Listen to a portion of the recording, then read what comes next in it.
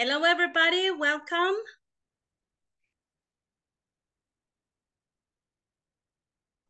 Hello. Hello, teacher. Good evening. Good evening. Hello. Hi, teacher. Good evening. Hi. Are you guys okay tonight?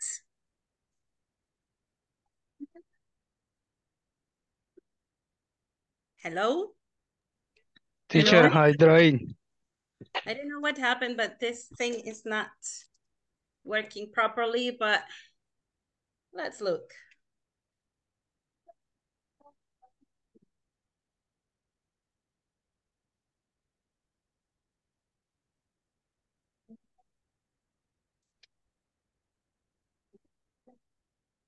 Which device did you plug in? Headphone, okay. Hello, is it better? Nope. Okay, well, no problem. It's okay. So let's continue with the computer itself. All right, people. So now we're going to start a class. Do you remember what we were studying last class? We were talking about asking for favors, right? Requesting something. How to request something in a polite manner, in a very polite way.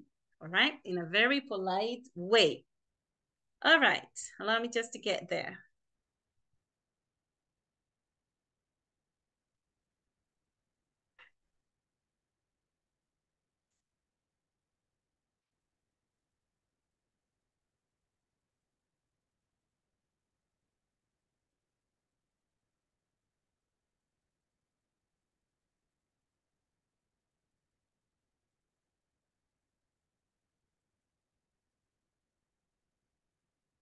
This is our video conference number 12. And today we are going to learn how to, let's say, give some opinions, advice, how to talk to anybody in the workplace that may be showing a bad behavior. Maybe they are not having or showing their best, right? Maybe they are losing their their control, right? Their mind control. So we are going to learn how to use should and should not, okay? Should and should not. What date is it today? Today is...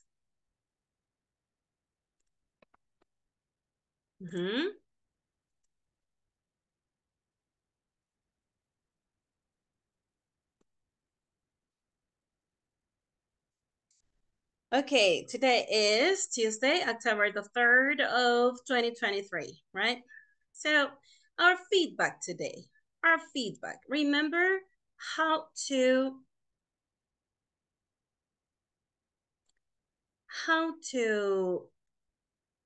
talk politely, how to speak politely. Do you remember?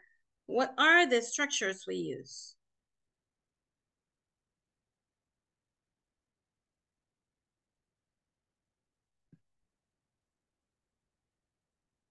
Okay, here we go. Remember, we use could you please? We use would you mind? And we make a request or we request. Remember, we can use a request as a noun or we can use to request as a verb. Okay, so I'm not sharing the screen. I'm sorry. I was sharing the screen. I thought I was sharing the screen. Okay, 1 second, please.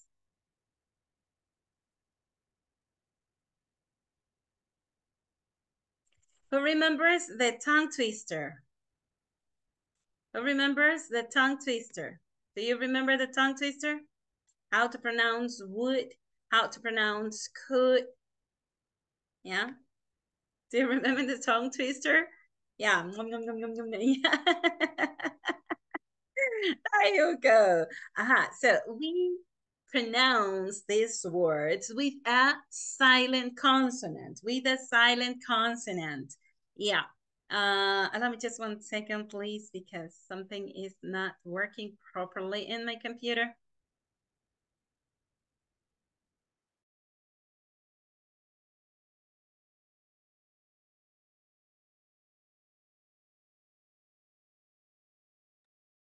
Okay, then we have two different structures. Remember?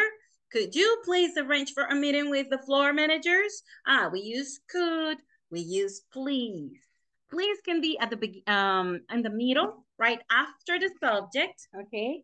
And we use also please at the end. For example, could you please arrange for a meeting with the floor managers? Or could you arrange with the floor managers, please? Got it? Easy, right? So let's try to see what happens with both of those. Sorry again. I'll work tomorrow. Okay. So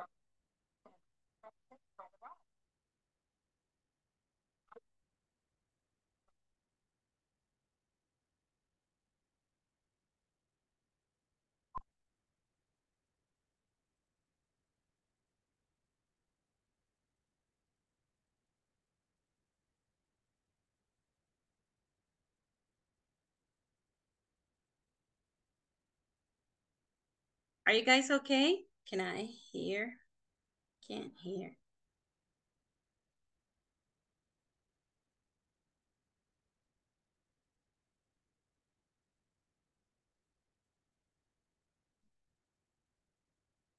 Hello? Can you please say something?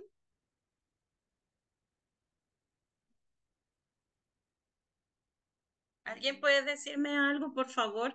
Estoy teniendo problemas con mi internet, pero más que todo con el sonido. No puedo conectar ningún sonido.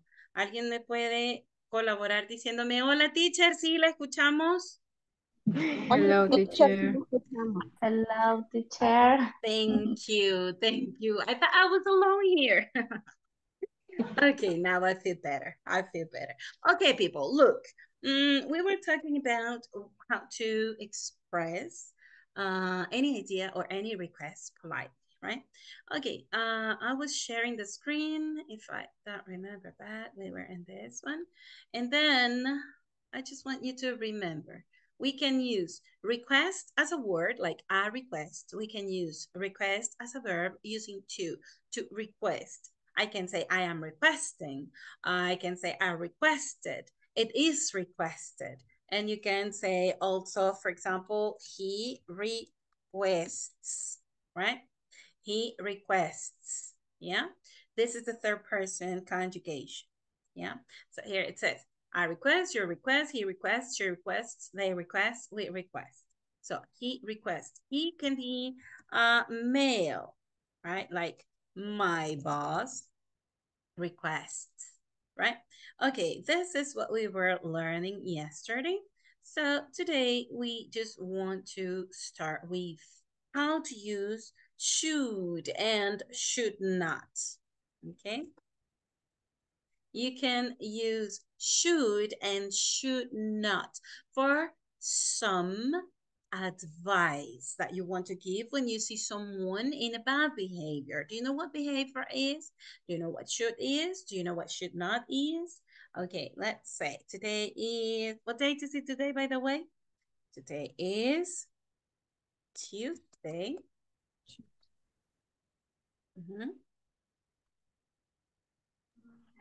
October The 3rd of 2023. Thank you very much, Alma.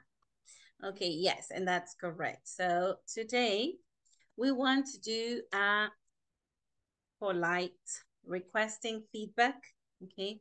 Then we want to present the objective for tonight's class. And then we want to practice a dialogue that we have in the manual.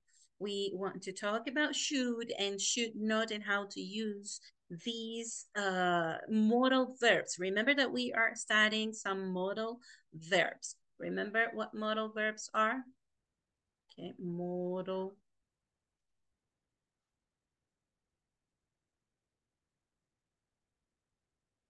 Yeah, modal verbs, right? Should is a modal verb.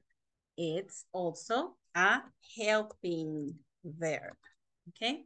Modal verbs are helping verbs to express or to change slightly the meaning of the verb that they are with, okay? For example, if I say I should eat, then what is the meaning of that? I shouldn't eat. What is the meaning of that? So this is what we are going to study today, all right? We're going to do also, well, in the breakout rooms, we are going to practice conversation. So let's see. What is our objective for tonight? What's our objective for tonight? So you will be able to use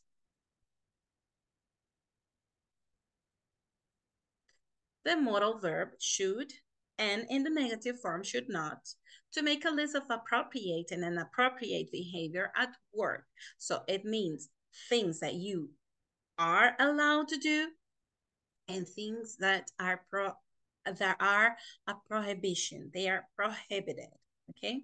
So if we use should and should not, it's because we know the best behavior.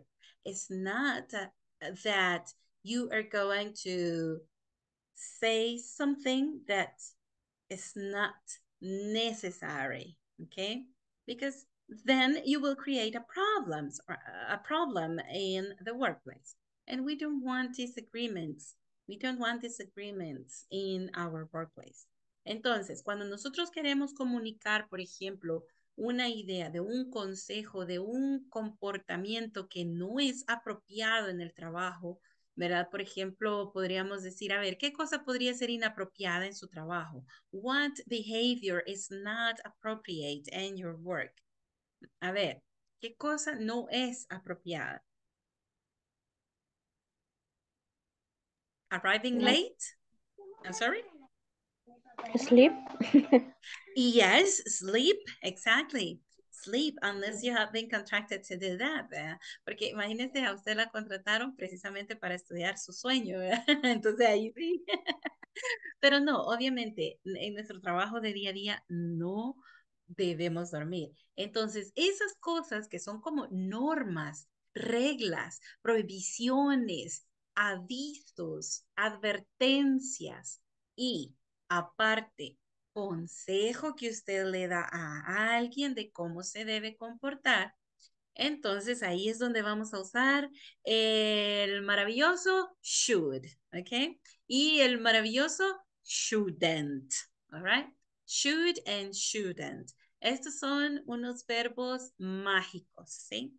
Son mágicos. ¿Por qué? Porque estos en inglés, si usted le dice que debe a alguien o que no debe hacer algo y se lo dice con should, quiere decir que usted solo está proponiendo, ¿sí? Usted no está dando una orden.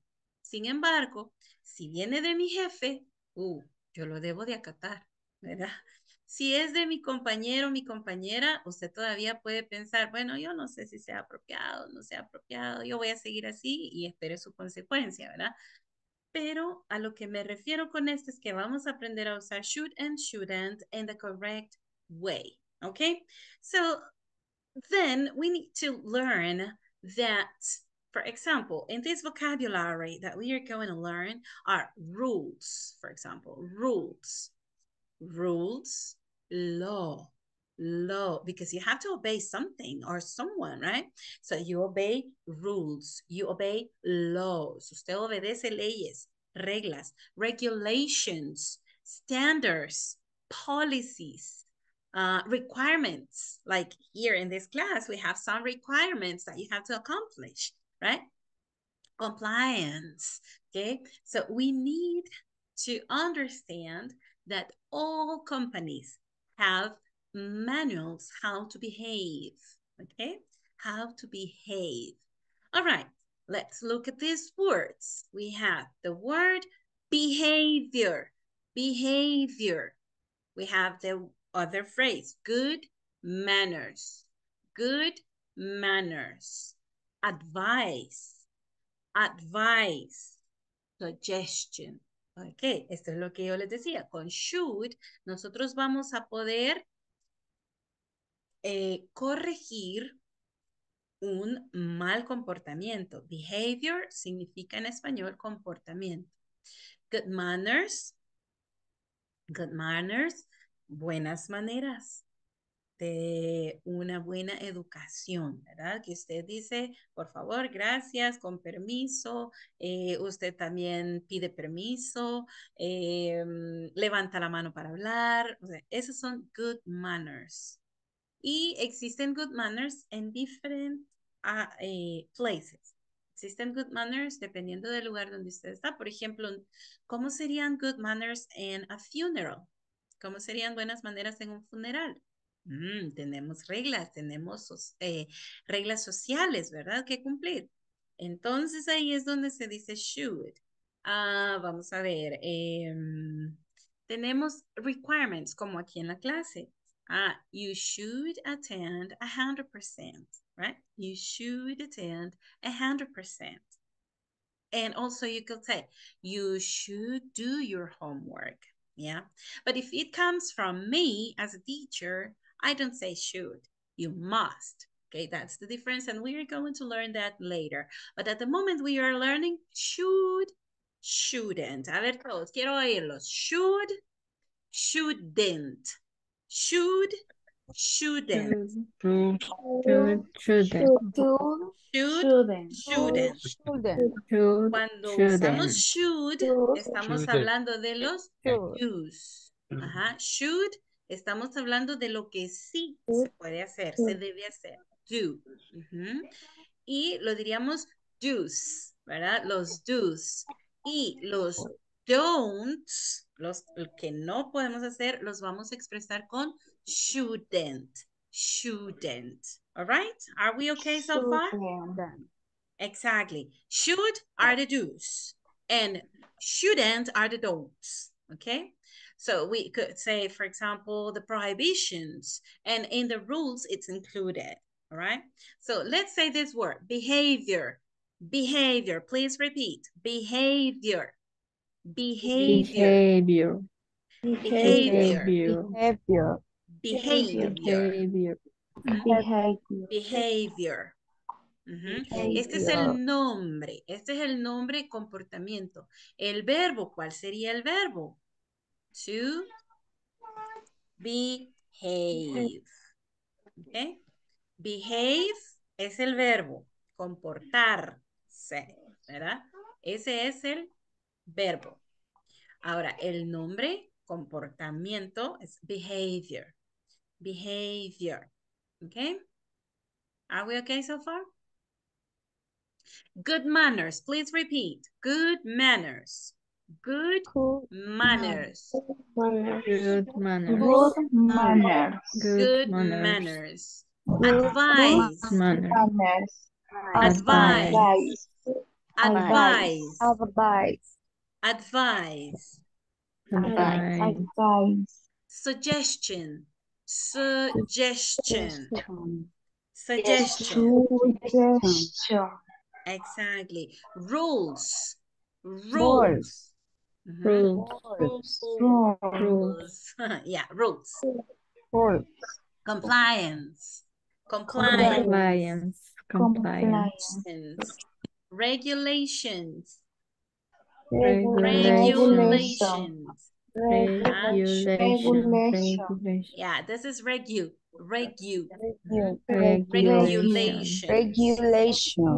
Law. No law. Law. Law. No esa U que hacen al final con W, no. Ese es como que dijéramos una O. Law. Pero sí, abajo. Oh. Law. Yes, Gabriela, that's correct. Law. Standards.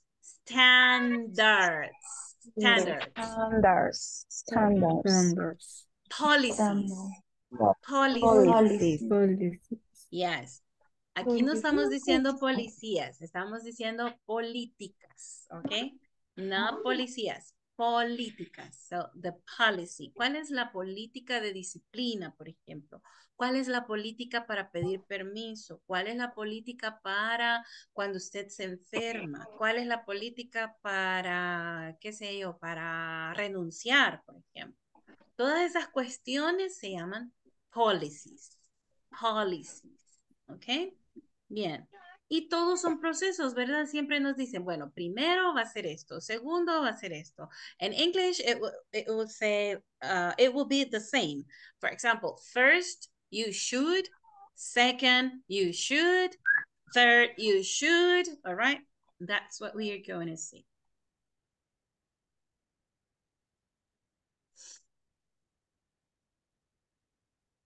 Okay, so let's go to the manual. Let's go to the manual. In the manual, we have some things.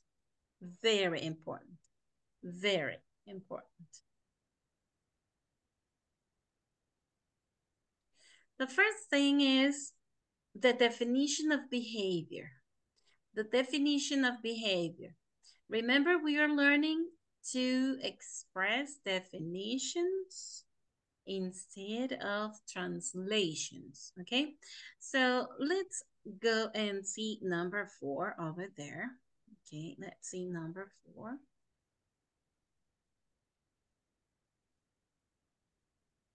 Trying to share. Okay, and here it says, what is behavior? What does it mean? What does behavior mean? Behavior is the way that someone acts in different situations. Okay, behavior is the way that someone acts in different situations. What is behavior, Marta Esther? The way that someone acts in different situations. Very good. Alma y Amilet, what is behavior? The way that someone acts in different situations. Very good. Aida, please. The way that someone acts in different situations. All right, very good. So let's look at these conversation. Listen this. Robert is addicted to his phone. Did you see him? You're right. He should not chat in a meeting. Absolutely. That is not polite. He should answer his messages after the meetings. And we should not talk about him. That's not polite either. I agree. We should help him instead. Okay? What's happening in this conversation? What is happening? Mira, yo viste. Mira, este Roberto, qué bárbaro. Este es adicto al teléfono. Ay, qué bárbaro. Yeah? So this is what we are talking about here. Imagine a bad behavior in a meeting, right? Someone with a phone and not paying attention. Oh, God. What a bad behavior, right? A ver, ¿cómo se sienten ustedes cuando alguien está así en una reunión? A ver, how do you feel when someone is just chatting and the meeting is on? What do you feel? How do you feel? Is that a good behavior?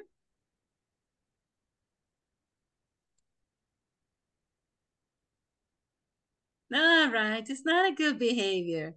Of course it is not. But look at the conversation and look how it ends. Miren cómo finaliza. ¿Sí? Dice, hey, de veras va. Eso no es de buena educación, ¿verdad? No, absolutamente que no. No. Él debería de responder los mensajes después de las reuniones, veamos. Ay, sí. Y nosotros ni deberíamos de estar hablando así, ¿verdad? Porque eso tampoco, estar hablando de otra persona, ¿verdad? No es polite tampoco, ¿verdad? Entonces, this is what this is about. Así que quiero escucharlos ahora a ustedes como actuando, ¿sí? You are going to pretend that you are gossiping, right? Ustedes están chambreando después de la reunión. Quiero ver cómo lo hacen. Vamos a ver. Ajá. Nos vamos a comportar naturalmente. No. Aquí así bien naturalmente. Vamos a ver. ¿Quién quiere ser el primero? A ver, la primera pareja. Vamos. A ver, el primer voluntario ya escoja a su pareja. Vamos. Teacher, Ajá. y no puede volver a leer la conversación. A leer, va, pero con entonación, ¿ok? Así, I can't believe it. Robert is addicted to his phone. Did you see him? You're right. He should not chat in a meeting. Absolutely. That is not polite. He should answer his messages after the meetings. And we should not talk about him. That's not polite either. I agree. We should help him instead. All right? Va, lo voy a leer ahora como de libro, vamos. I can't believe it. Pero no quiero que lo vayan a leer así, ¿ok? Solo para que vean la pronunciación. I can't believe it.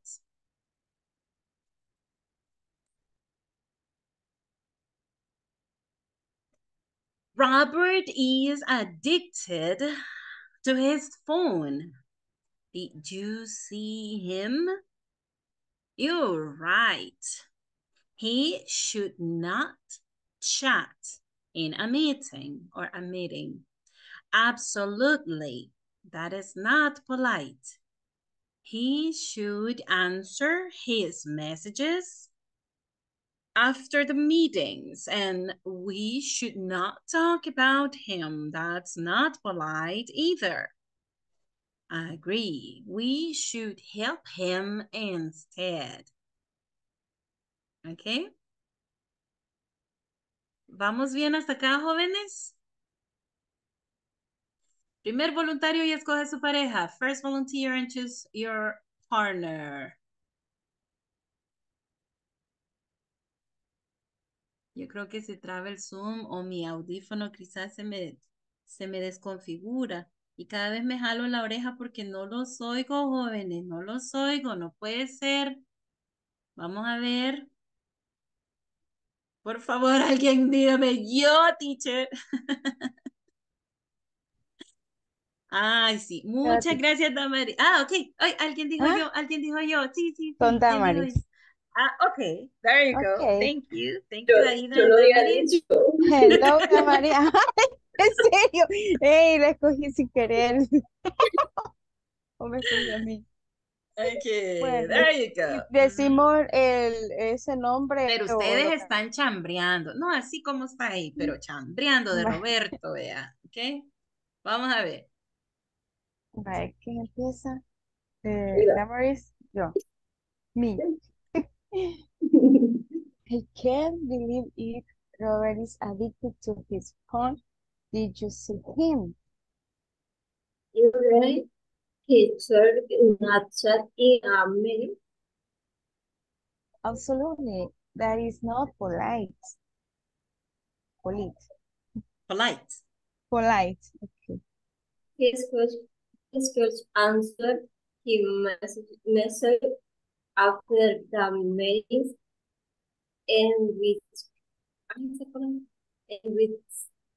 should Ah, not ajá. talk about him. That's not polite either. I think we should help him instead. Instead. Instead. Ujú. Va, miren, usualmente cuando tenemos dos vocales, como un diptongo, así como EA, por ejemplo. Digo usualmente porque no es todas las veces. En general, digamos, podría ser que... Algo desconectado tiene que atrás. I'm sorry. Okay. Sí. Sucede que para cuando lo leemos, recordemos que vamos a decir el sonido de la primera. La segunda no tiene sonido, ¿ok? Por ejemplo, en este caso sería instead. Instead. No voy a decir instead. Voy a decir instead. ¿Ok? En este caso así es. Ahora, veamos, por ejemplo, en este que tiene dos letras E. La siguiente no tiene sonido, pues, porque digo la primera como I, ¿verdad? Meetings. Pero si solo tuviera una E, ¿ok? Sería me. ¿Ok? No sería como con las dos E, que sería me. ¿Ok? Hay que tener eso un poquito en cuenta. Son dos tips. Cuando hay dos vocales juntas, pronuncio la primera. La siguiente no la pronuncio. ¿Ok? Va, vamos a ver. Por ejemplo, aquí, believe, right? De ahí dice, I can't believe it. Vamos a refinar un poquito las pronunciaciones, ¿sí? Should not, should not. A ver todos, should not, should not, Should Should not. not. should not. Should not. Should not. Ujú. Esto se puede contractar y es más común cuando hablamos de decir shouldn't, shouldn't, shouldn't. Vamos a ver, en la siguiente, polite, polite, Polite. polite. Polite. Polite. Ahora, esta palabra, either, either. Either. Either es en americano. Probablemente en algún Either. speech o en algún video o película ustedes van a oír que dicen either, either. Either también significa lo mismo y es esta misma palabra, pero hay dos pronunciaciones, una americana y una británica. La americana es la que nosotros más usamos, sería either, either, Either. either. Either. Y luego agree, agree, agree, Angry. agree. Angry. No agree, agree, Agree. agree. Y luego instead, instead, instead, instead. Eso significa en lugar de o en cambio, ¿sí? En cambio, nosotros mejor le ayudamos, ¿verdad? O sea, mejor ayudémosle, ¿sí? Eso significa acá, ¿sí? O lo que nosotros decimos, mejor ayudémosle, ¿verdad? Eso es instead. Cuidado En con... lugar de Vení, mi hacer amor. lo que estoy haciendo, ¿Cómo se cayó hay que este? hacer Ya. lo otro, ¿verdad? Lo contrario. Bien. Y esta palabra, messages. Miren, messages. Messages. Porque existe otra palabra que es massage. ¿Ok? Massage. ¿Ya? Así. Massage. Massages, right? Massages. Massages, massages. Este es masajes y este es mensajes, ¿ok? Massages and messages. Messages. Hay una diferencia, miren. Aquí no puedo decir mensajes, no, voy a decir messages, ¿ok? La última cosa, estamos bien. Ok, ¿qué les pareció la actuación de Aida y de Damaris? ¿Creen ustedes que así chambrean? Vamos a ponerle más feeling. Sí, con más estilo. Necesitamos más estilo de chambre. Vaya, vamos a ver. We need to stylish this just a little bit. As if we were gossiping, you know. Like chat. Ok, vamos a ver. ¿Quién quiere pasar ahora? Sí, gracias, Marta Alicia. Yes, cuento con usted. Muy bien. Ahora contamos también con Gabriela. Yay. There you go. Vamos a ver, ustedes platicando acerca de Roberto. Vamos a ver. Okay, teacher. I can't believe Robert is addicted to his phone. Did you see him?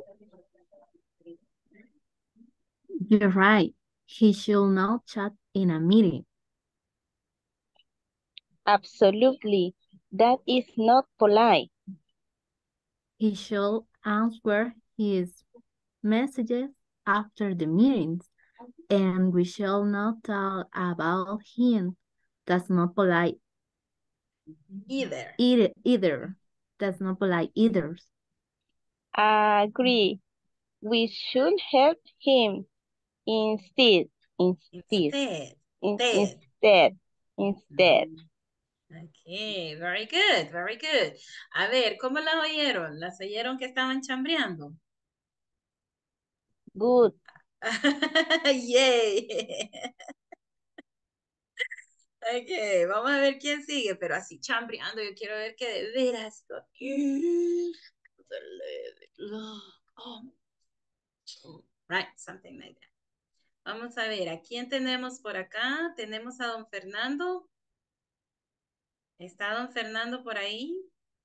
Mr. Fernando Noel. Yes, teacher. Ok, thank you. Vaya, ahora usted está chambreando con Isabel, ok? So, let's listen to you guys. A ver, Fernando, llegue usted con el chambre. A ver, ¿cómo sería?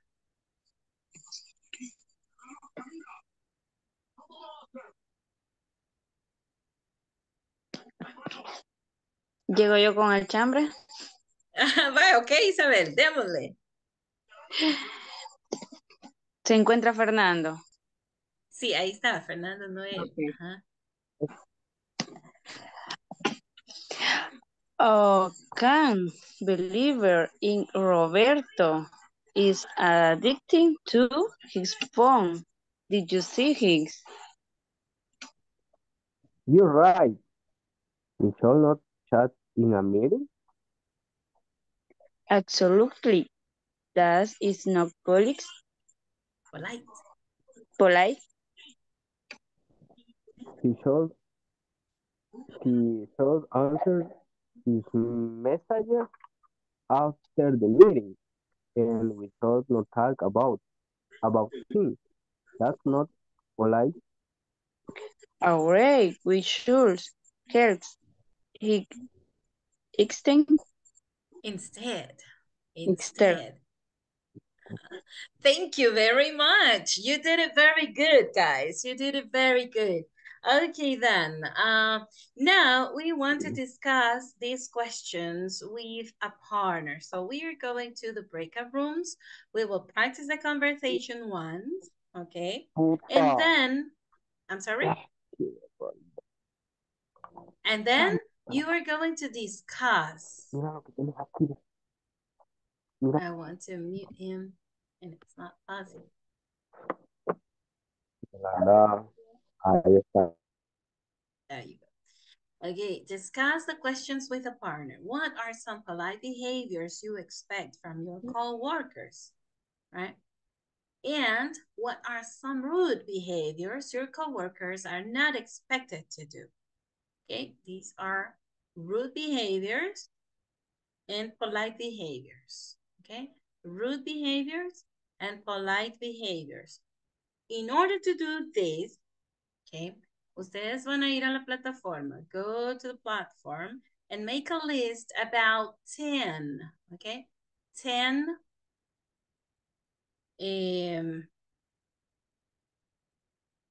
do's and don'ts all together, okay? Do's and don'ts.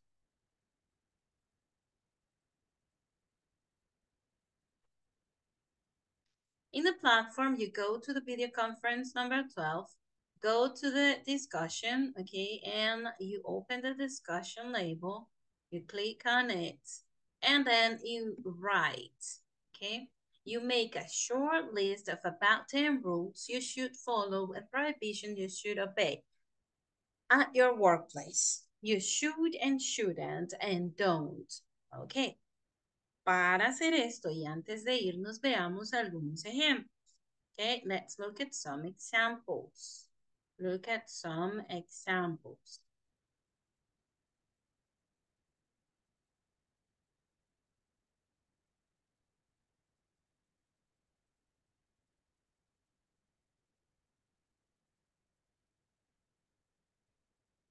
Okay, these are some examples about the do's and don'ts. And we are going to change this into the structure of giving advice or saying it as if it were, if it was an instruction or advice or suggestion, okay?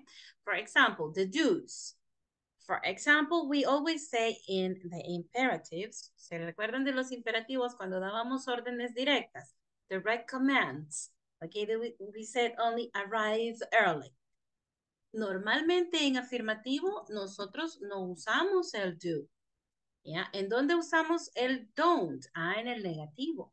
Pero en el afirmativo no usamos verbo auxiliar, ¿verdad? Sino que simplemente decimos, Aida, arrive early.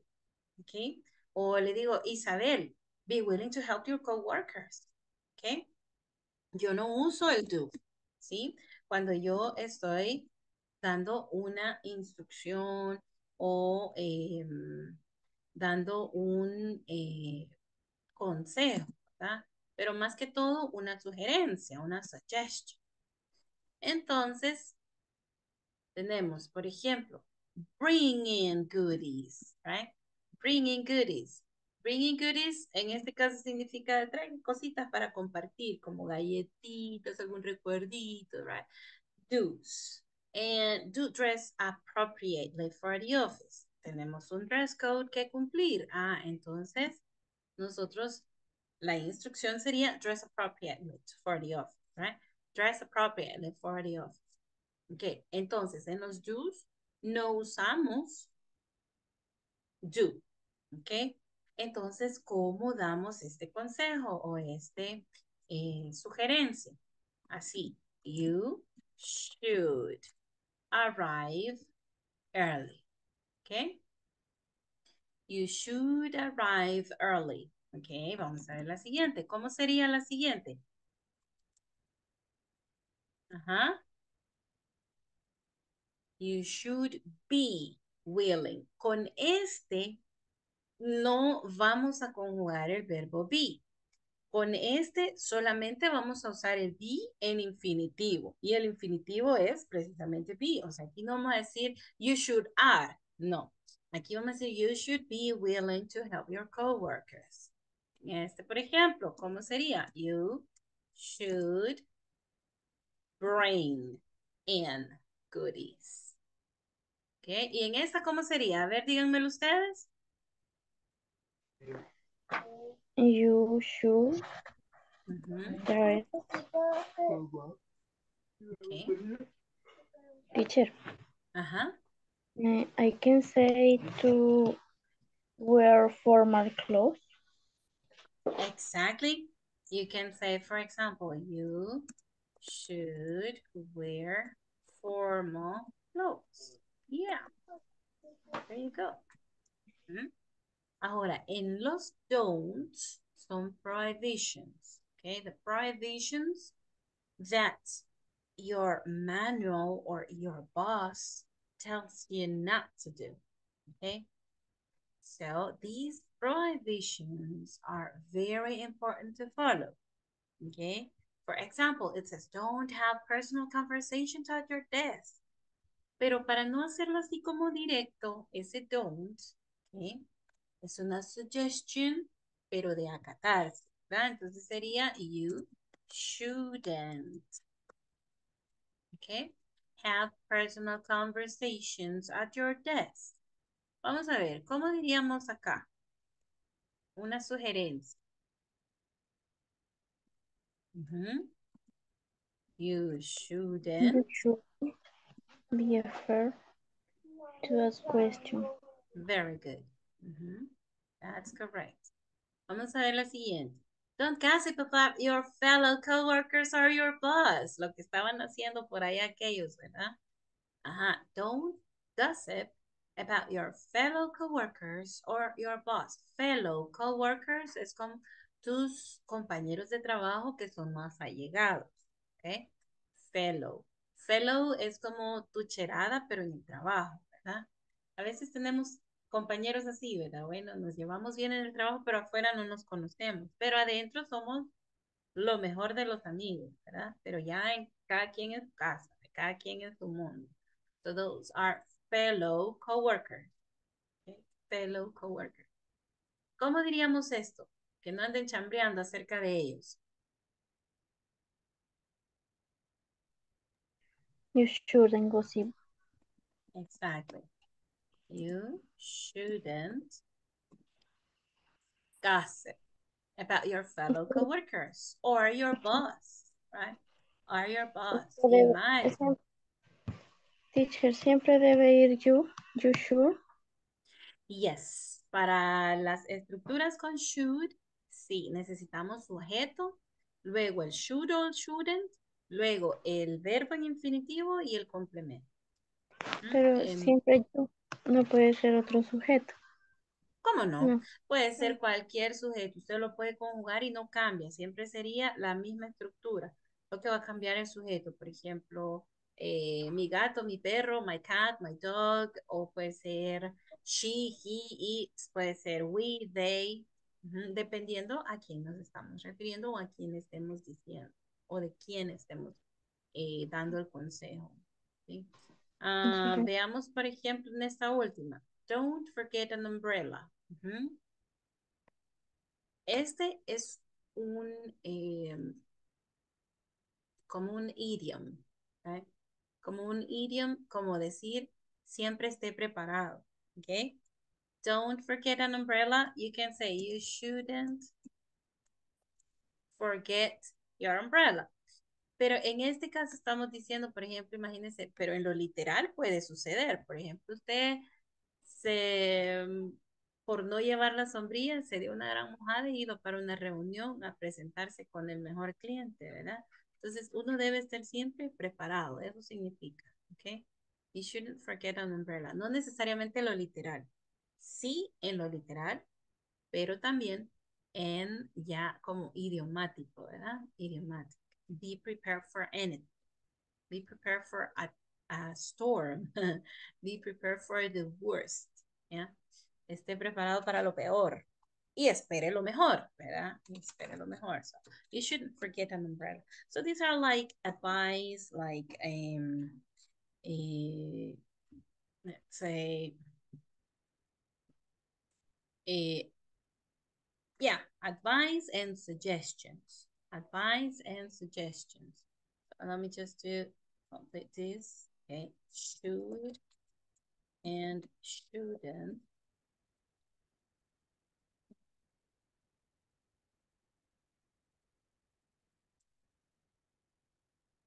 Are used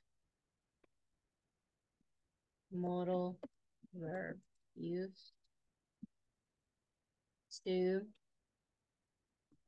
give suggestion and advice.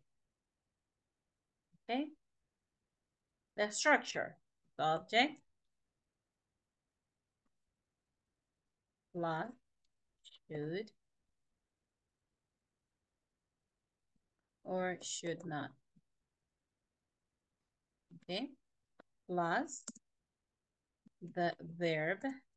And this is not just the base form, it's the infinitive in this case. For example, yeah, in the verb, in the base form. Y le vamos a poner aquí, form 1. Okay. Form 1. Recuerden de la columna 1, ¿sí? De las listas de verbos, es la columna 1. Yeah, form 1. And plus the complement.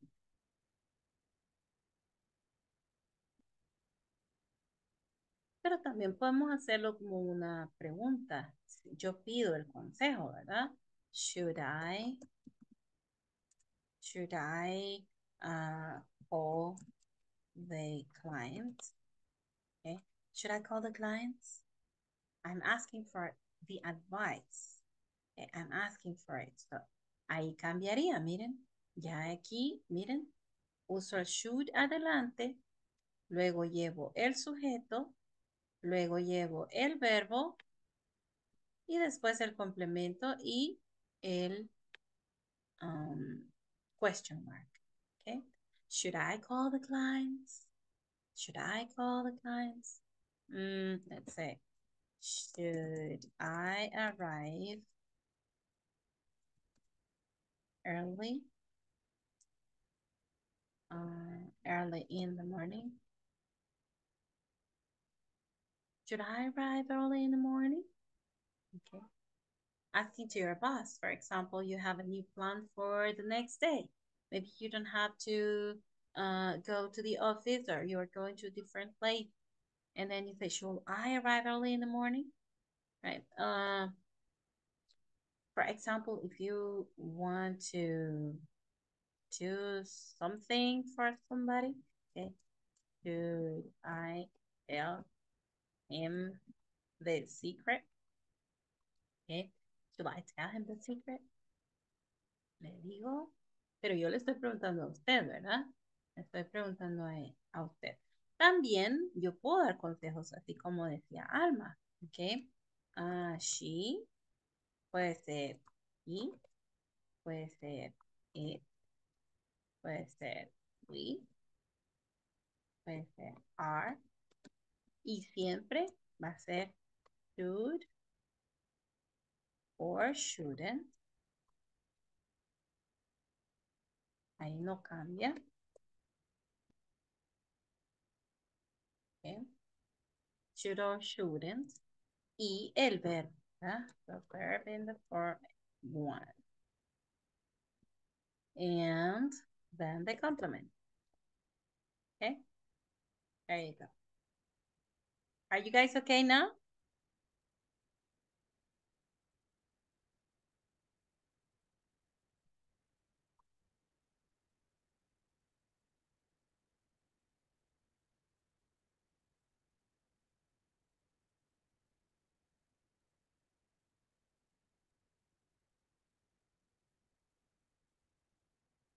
Are we okay, people? It's okay. All right. Vámonos entonces al breakout room. Y ustedes van a ir a la plataforma y van a escribir las reglas, okay? Rules. Do's and don'ts in your own workplace, okay? Do's and don'ts. For example, you can take the example with this one, okay? You can take the example with this one. 10 de cada una, teacher. No, in the 10, you can use should, shouldn't, shouldn't. Yeah. If you want, you can divide this in 5 and 5, but only 10. It's too long, the list with 20 things to read. All right. So it's better with 10. Do's and don'ts all together. All mixed up in, it doesn't matter. Okay. Are we okay so far, guys?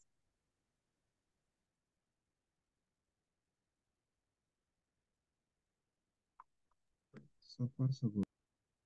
Okay, thank you.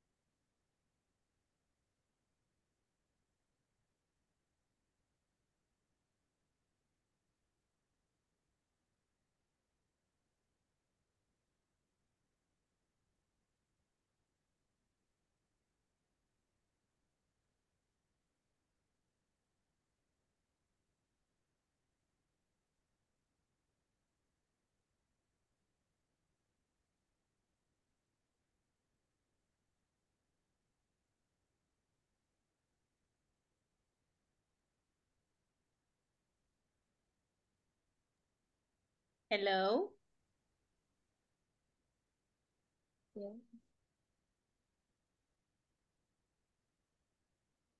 Hello, teacher.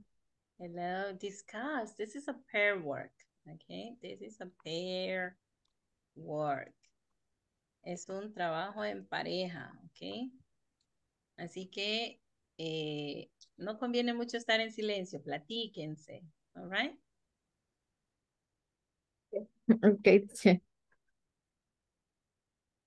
Vaya, comencemos a hacer. Son 10.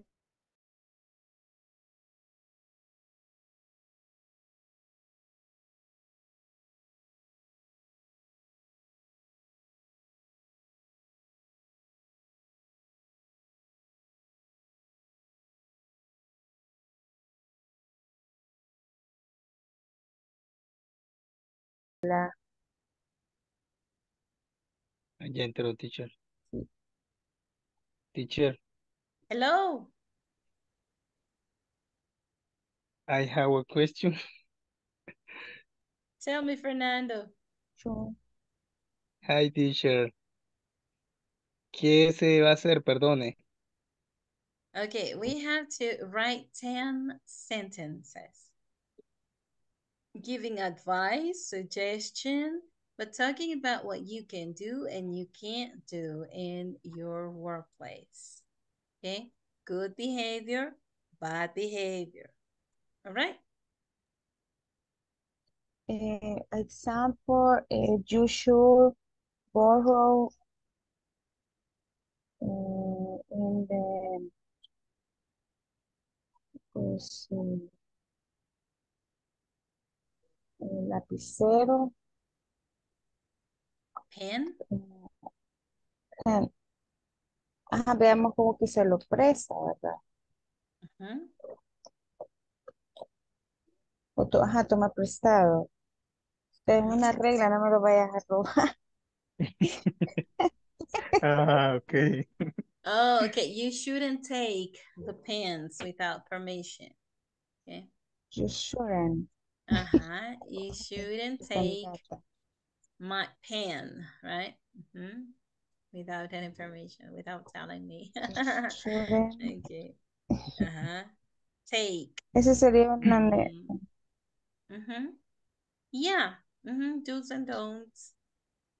But mostly, ¿cuál es el buen comportamiento y cuál es el mal comportamiento que se considera dentro de su lugar de trabajo? Mm, ¿Y esas cuántas tiene que ser? 10 on the platform, Fernando. Mm, El teléfono no está. Como podemos, para decir que con el uniforme correcto, hoy, mira, sería you should yo-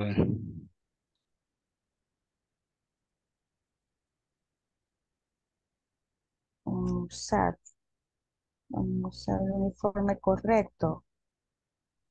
Ujú. Ahí están los ejemplos. Sí.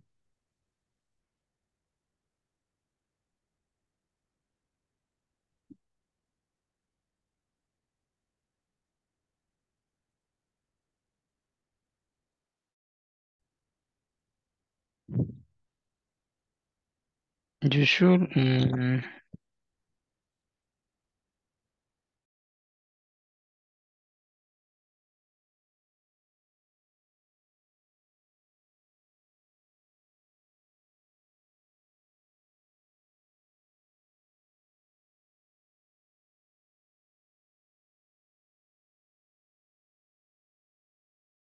O ella o él para decirle a otra persona puedes hacer tal cosa o no puedes, pero para el yo no entiendo que no corresponde para el, cuando estoy hablando de mí mismo, sino más bien cuando Ujú. estoy de otra persona.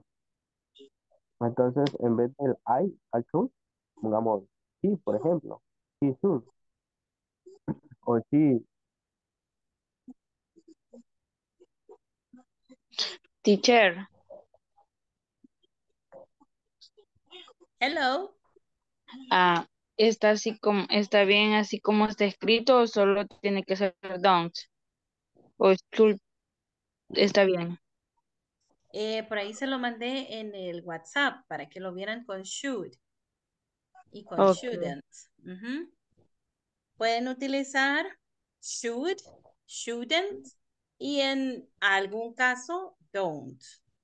Pero más que todo should and shouldn't. Okay. Pero eh, así como ese está es, bien escrito. es que estaba viendo otra pantalla. Ah, ok, esa. Está bien escrito. Yes, I shouldn't look at my cell phone during working hours. Yes, working hours. Working El hours. I teacher ING. está.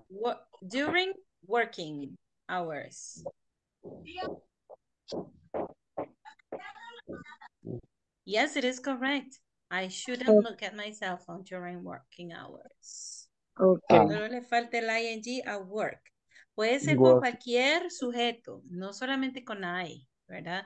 Por ejemplo, yo puedo decir, hay cosas que no son prohibición para mí, pero son prohibición para otro. Por ejemplo, qué sé yo,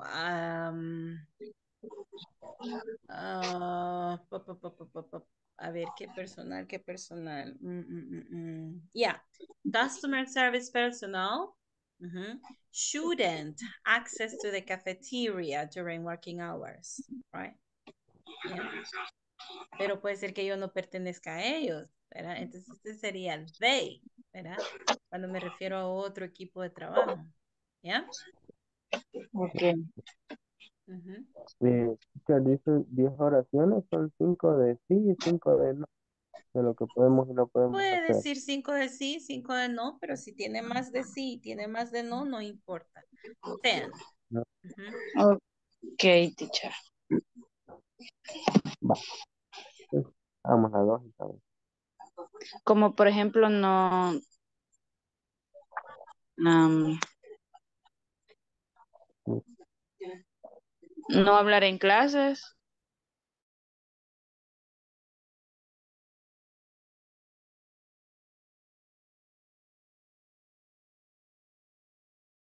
Vamos a ver. You should eat.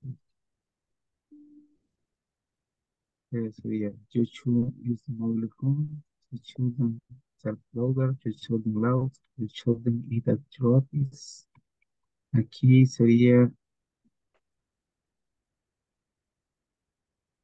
en su escritorio. You should arrive early at your workplace. You should make copies of this copy.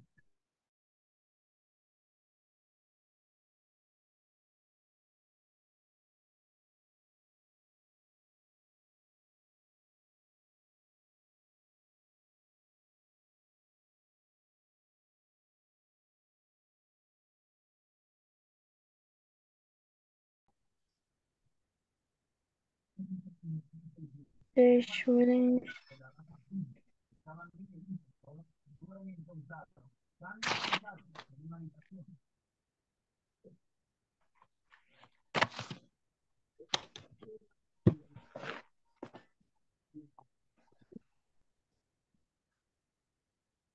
El bullying sería otra.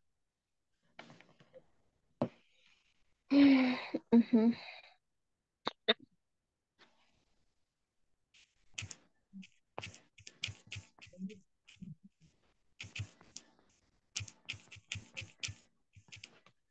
Eso es lo que usted me espera. Ajá. El bullying. Pero ahí, ¿cómo sería la oración, Alma? Ya le digo. They shouldn't practice bullying.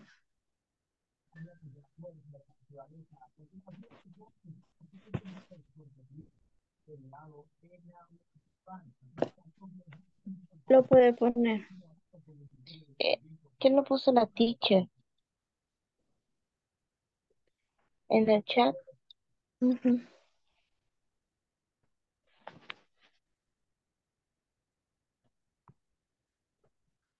¿Y la ujú. que usted dijo? Ay, ya se me olvidó cuál. Permítame.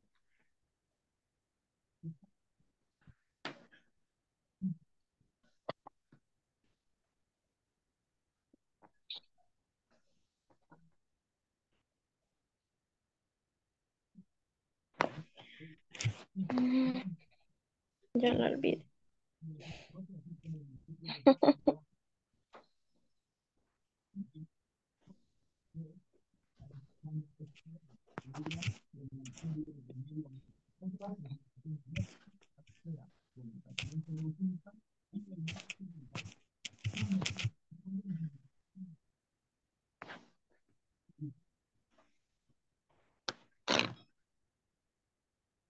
Otra tal vez puede ser el desorden.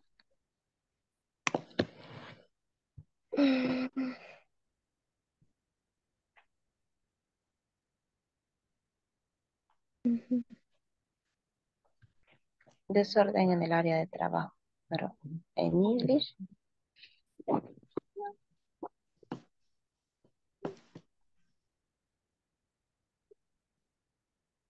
Teacher, está. Antes. Hello?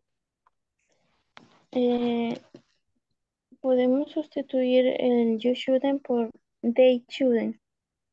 Yes, of course. Mhm. With any subject. Mhm. Y siempre eh, Mhm.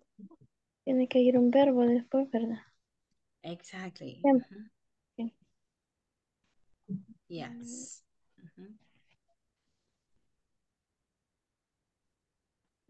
They shouldn't.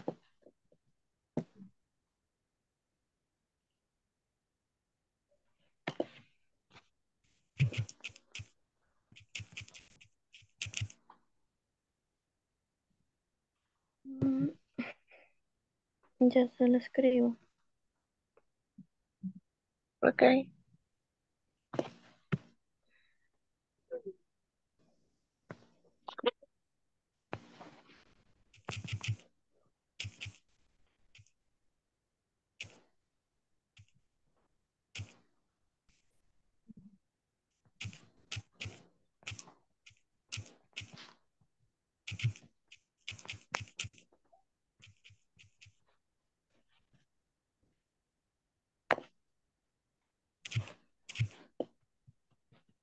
Está bien así, teacher.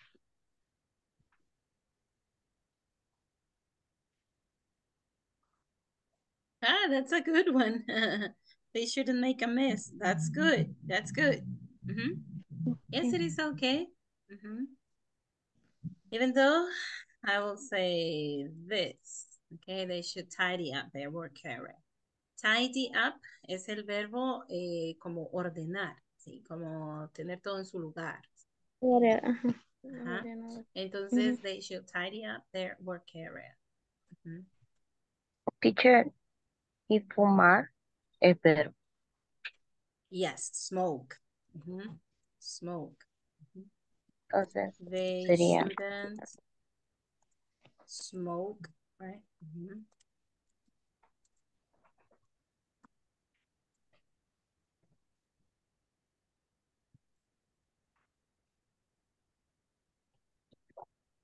Mm.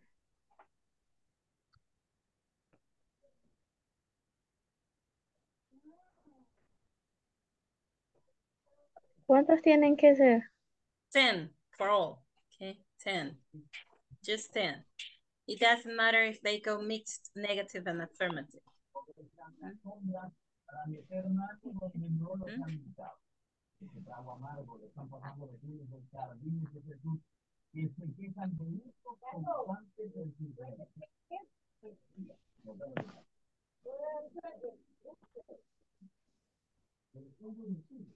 Mm.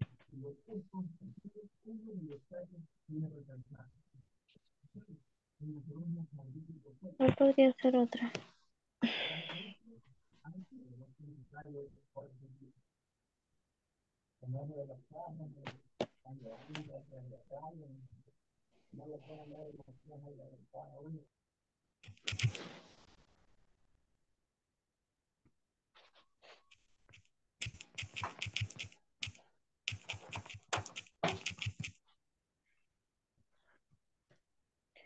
¿Cómo puedo decir obedecer? Obey. Obey Obey. the, También puede puede ser ser obey the rules, follow. seguir Ajá. las reglas. Follow the rules, yeah. Mhm. Follow the rules.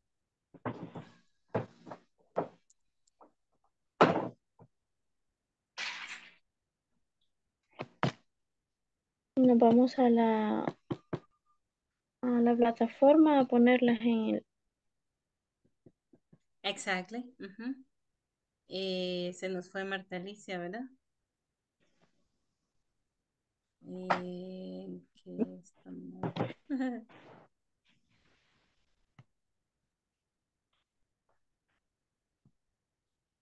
Pero como yo estoy aquí, no la puedo mandar para acá. Ok. Y aún me voy a salir y ya se la mando. Lo voy a mandar. Está bien. Ujú.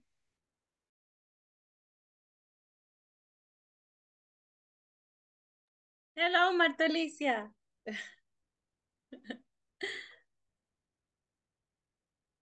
Okay, I will assign you to the room 5, right? There you go.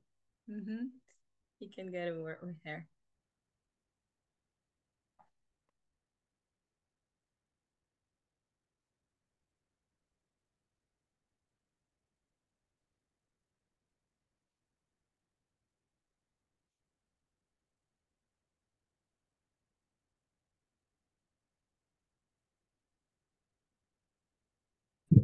Hi, teacher.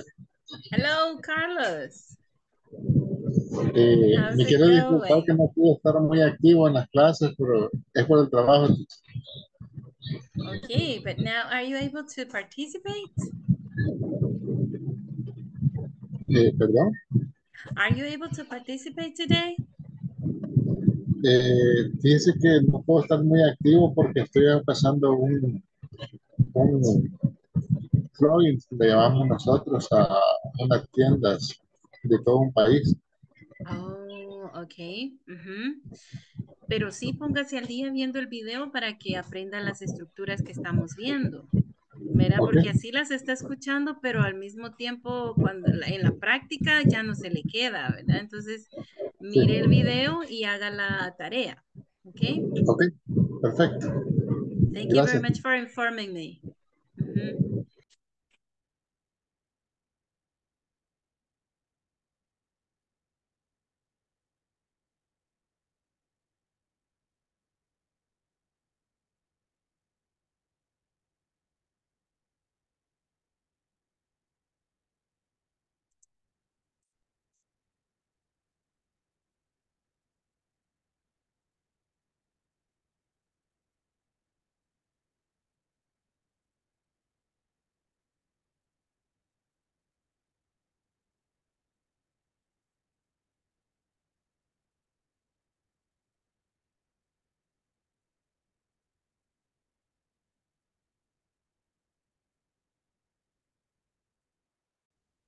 Okay. Hello, teacher. Hello. Eh, hello. Okay, you may go to the main room now. Okay, if you finish. Okay, thank you. All right. Finish. See you there. See you there. See you.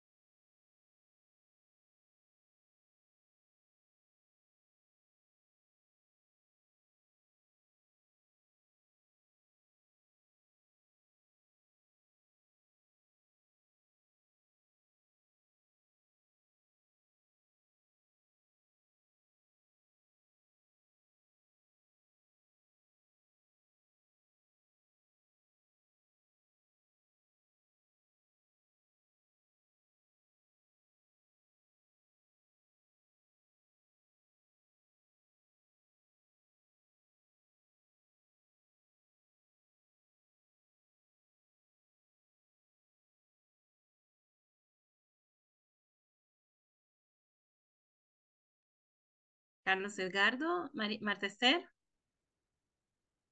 Sí, teacher. please write your sentences on the platform. Okay. Okay.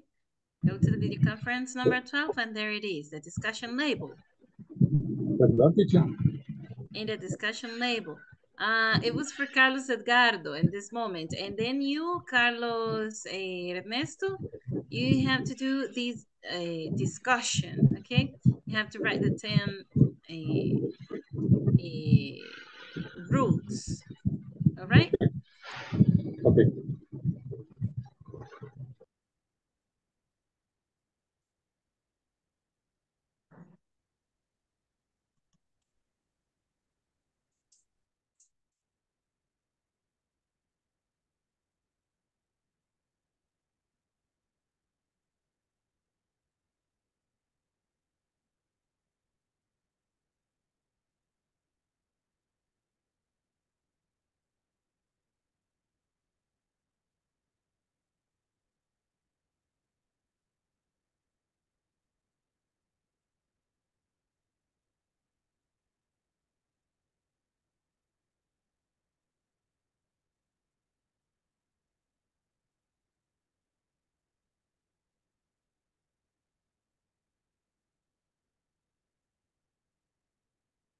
Hello, everybody here?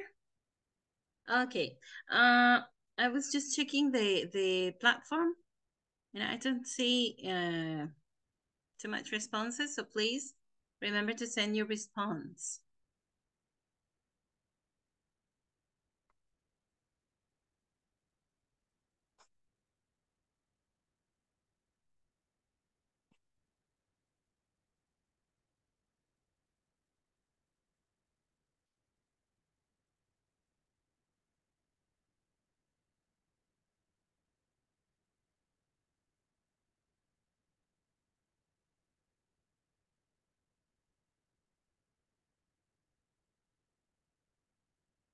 Okay, I've got Gabriela here, okay?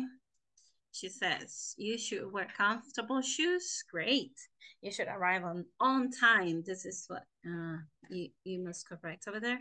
On time. You should call clients more often. You should check your email. Very good. You should eat vegetables. You shouldn't call in a meeting. Great. You shouldn't dress casually. You shouldn't be late for work. Great. You shouldn't be pessimistic. Oh, that's true. Good attitude, right? Good attitude. Being optimistic instead of pessimistic. Right? You shouldn't use the phone too much. That's correct. And not only the phone in the office, but the cell phone, right? I don't see any other response, guys.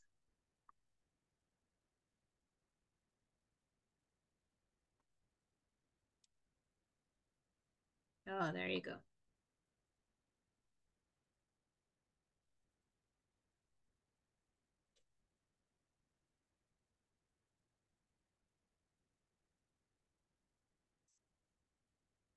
Very good, Carlos. Okay. Here you should write suggestions and prohibition, right? Prohibitions.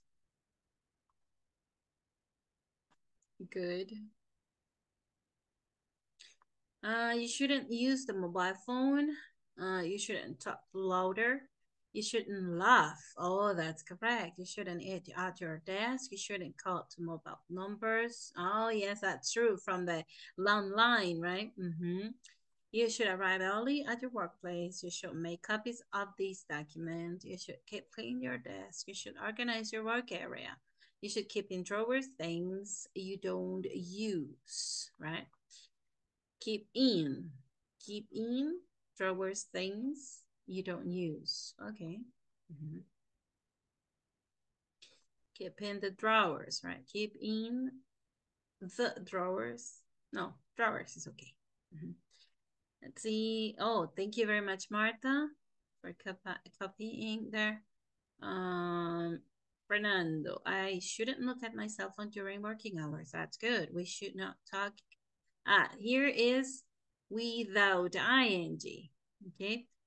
Después del should y del should not, tenemos que poner un verbo en la forma uno, quiere decir en el infinitivo, en el tiempo presente simple, no, en el tiempo presente. Forma base, sin el ing. Aquí sí era ing, pero no va después de shouldn't. Miren, después de shouldn't tenemos look. Aquí es we should not talk in meetings. Right? He shouldn't eat sin ing. And aquí sería working hours. Working hours. You should answer the call. This is correct. I should attend good to the clients. Well, in this case, it's well. En vez de good, hay que poner well. Like this.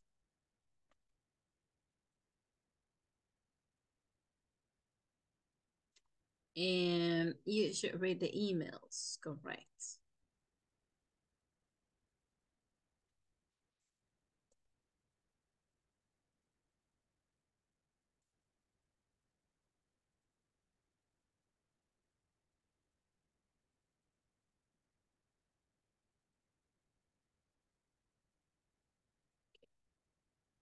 Teacher, Tell me.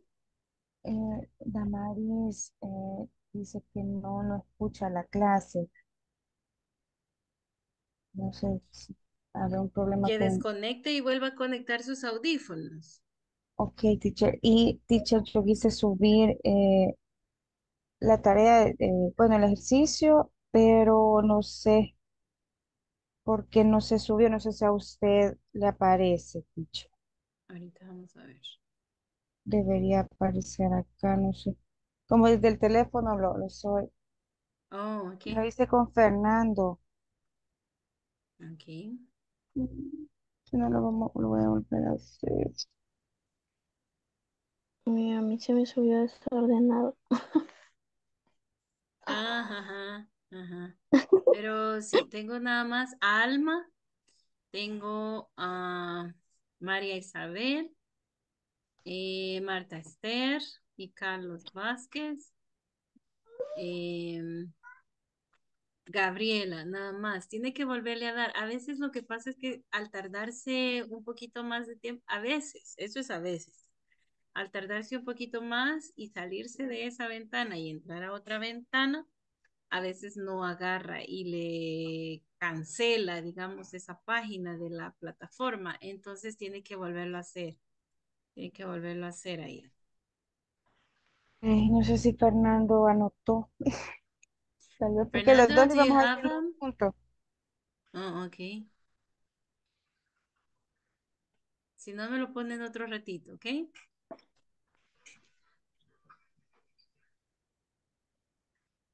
Bien, ¿para qué otro momento podemos usar should or shouldn't? Decíamos que son suggestions, ¿verdad?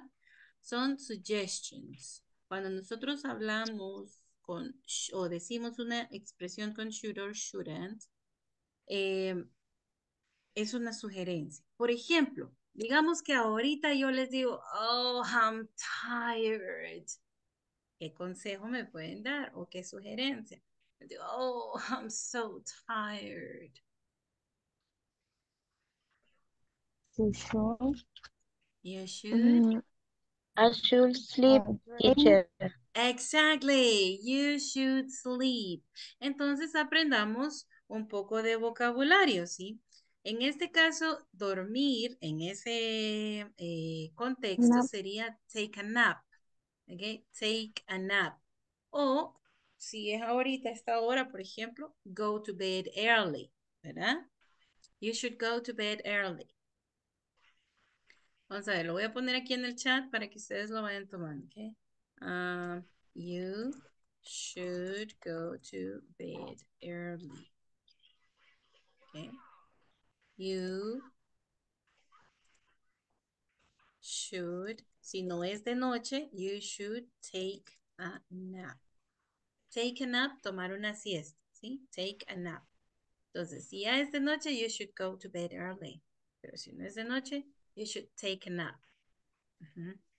En ese caso, me puede hacer favor alguien y ponerle ahí para no salirme de la ventana a Damaris, ¿ok? que tiene que activar el sonido desde su audio, en la configuración de audio. Y si no, que desconecte los Ok, audífonos. ok, teacher, ya. Ujú.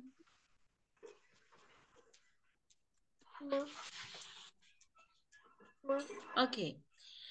Digamos que yo les digo, I'm cold, tengo frío, I'm cold. ¿Qué me dirían ustedes? Ujú. You should You should. arroparse, pero ando buscando el perro. Ok. Ujú. Pero, ¿cómo diríamos eso? En algo que ya You sabemos. should,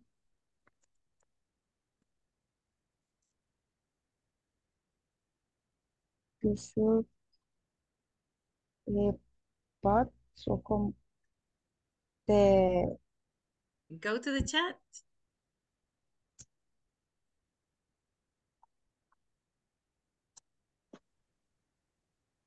You and should wear a sweater. A sweater.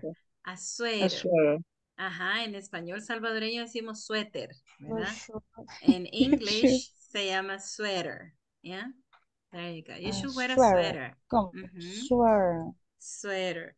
O podemos Sweater. decir, ajá, you should wear abrigo, warm sweater, clothes. ¿Eh? You should wear. no sé si se escribe. Very good, Aida. Ujú. Put a sweater on. Le Sweater. falta el on. Okay. Puede ser put on a sweater or put a sweater on. Pero necesitamos ese on por ahí. Sweater on. También podríamos decir you should wear warm clothes. Warm clothes. Era ropa caliente. La colcha de Okay. oso. Ajá. That's good. That's great. Now, imagine I tell you, I don't feel well. Maybe I feel sick. ¿Qué me dirían ustedes? I don't feel well. I feel sick. You should go to the doctor. Okay, good. You should go to the doctor. If I say, for example, sore throat. I have a sore throat. Me duele la garganta. I have a sore throat. Lo voy a escribir acá. Children, medicine or antibiotic. Ajá. You should. Ajá. You should.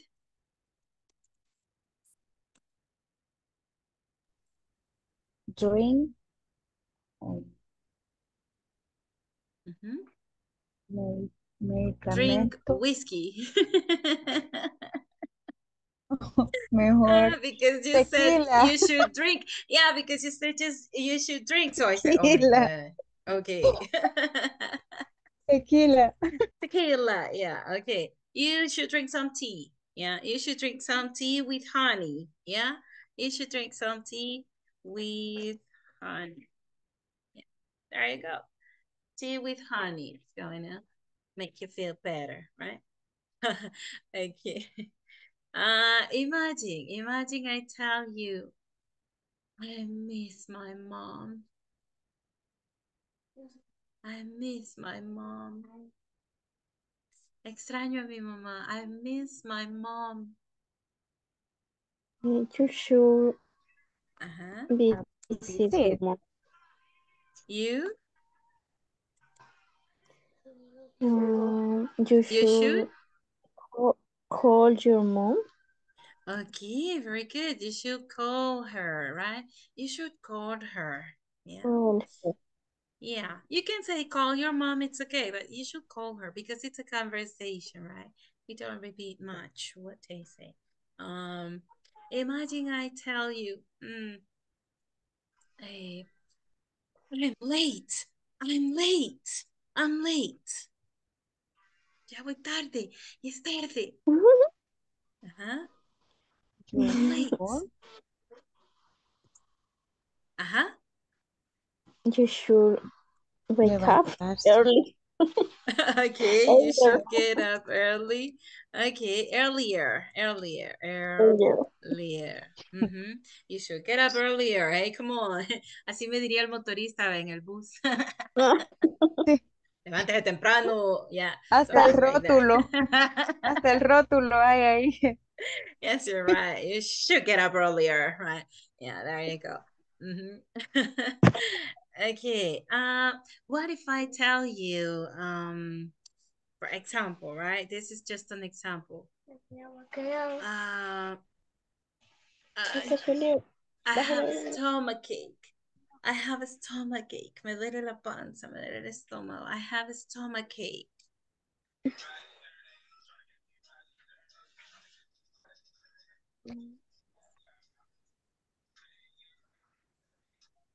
You should go to the restroom. Okay. Oh my goodness. Se mandó Aida. Yeah, you should go to the restroom and That's oh my goodness. Yeah. Okay. I have a stomachache. I have a stomachache. You should. All right. Uh-huh. You should. Préstame el cuaderno. Uh-huh. You should.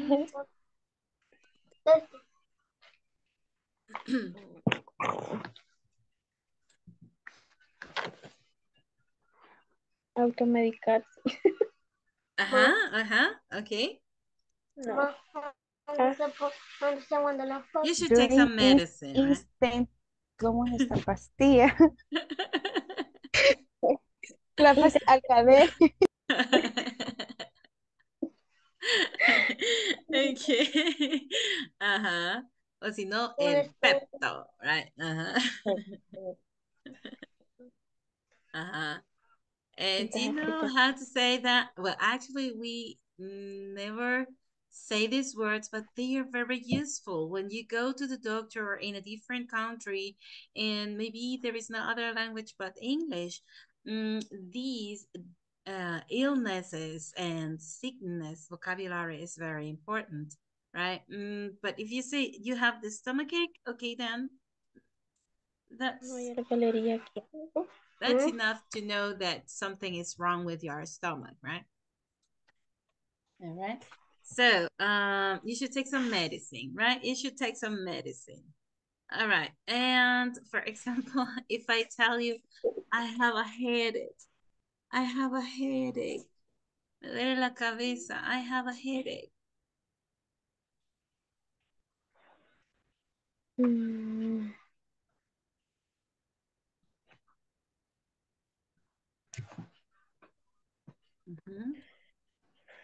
You should take a nap. Okay, you should take a nap.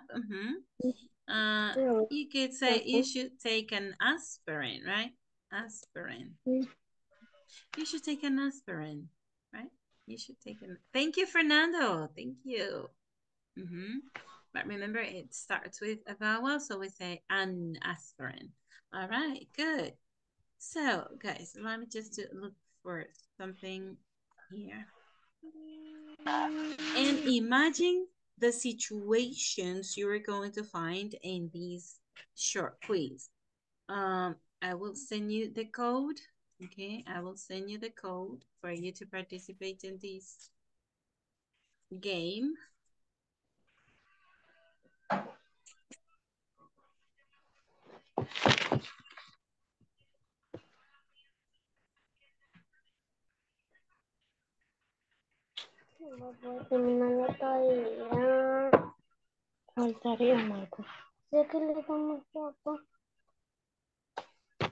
Okay, just 1 second, guys.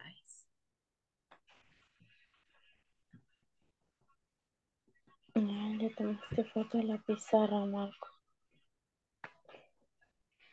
Okay, here's the link.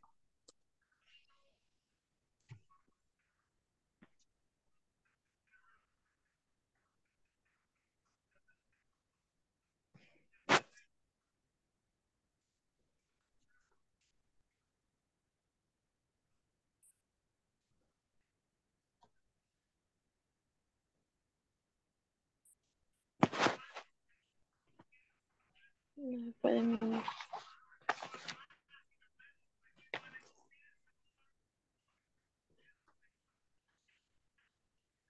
Entonces,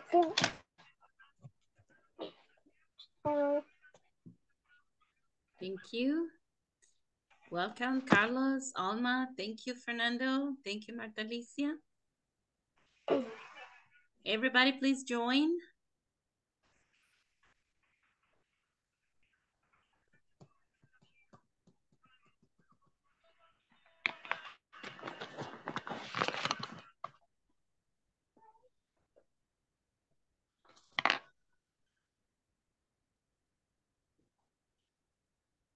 Okay. Everybody, please join. Thank you, Aida. ¿Y Damaris pudo escuchar? Damaris, are you there yet? Me dice que no escucha, está conectada, pero no escucha. Ya reinició también. aquí me llegó. Sí, yo la vi que tenía unos audífonos puestos, entonces probablemente los audífonos no los esté reconociendo él. Y los audífonos le desconfiguraron el audio de Zoom. Entonces tiene que entrar ahí donde está la flechita del micrófono y dice configuración de audio y que le ponga same as system o igual que el sistema. Que para que escuche igual que el sistema y que lo oiga, está en computadora él. Yes, Entonces teacher. sí, que le ponga así, igual que el sistema para que le agarre los de la computadora, porque se los ha desconfigurado. Yo creo que esos audífonos le hicieron el problema. Ok, vamos a iniciar entonces. We are going to start a game. And remember, you have to choose the correct option. Here we go.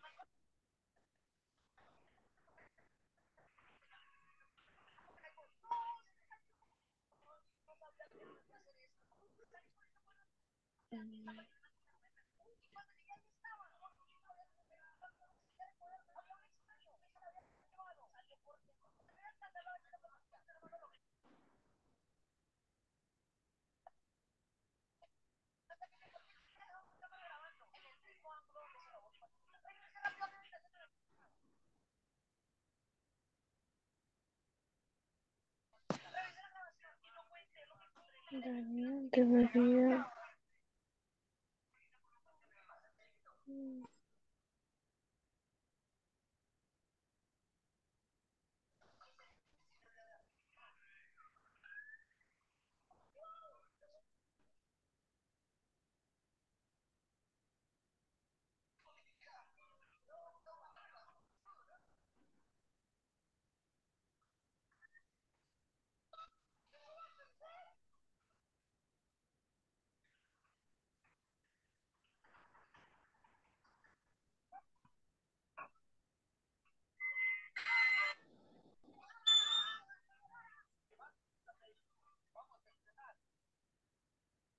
No.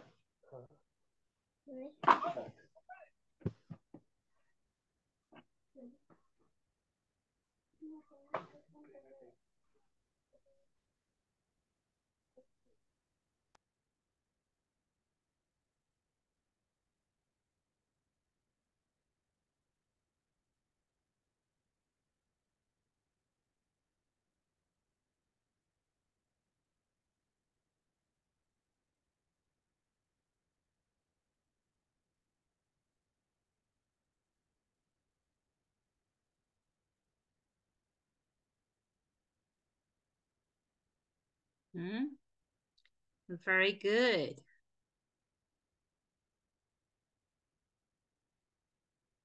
Good job.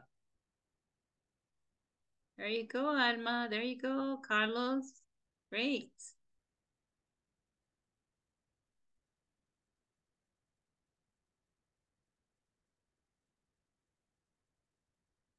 Go, go, Aida. Great.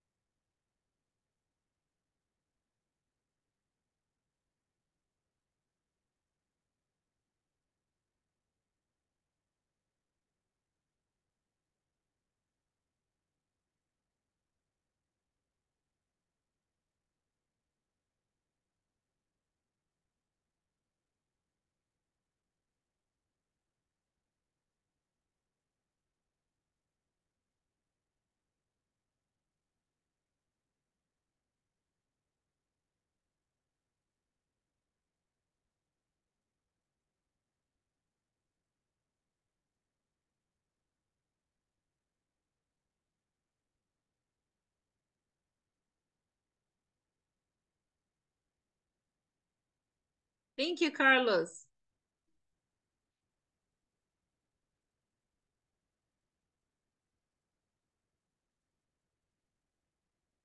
$9,600. Very good, Carlos.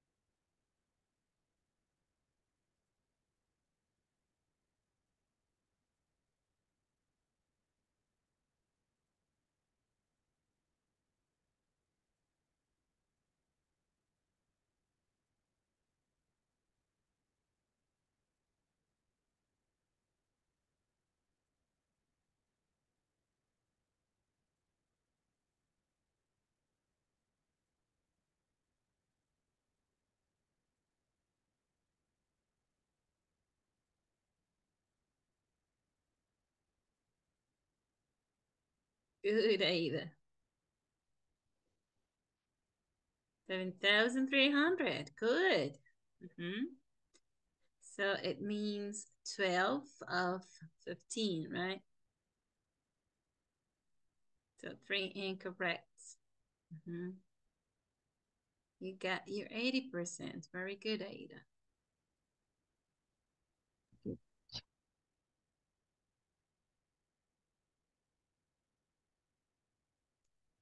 A ver, ¿quiénes todavía están en el juego? Porque aquí solo me aparecen 4.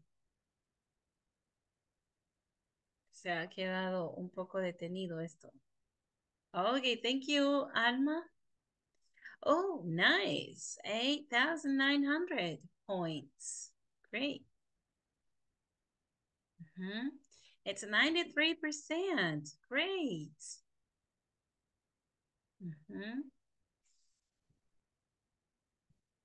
The general percentage is 75%, guys. 75%.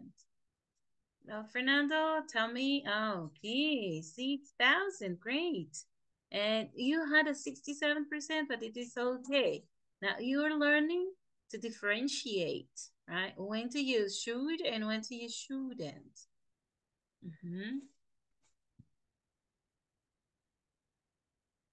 Okay, the general percentage is 75%, guys. 75%. All right. Is there any questions so far about the use of should and shouldn't?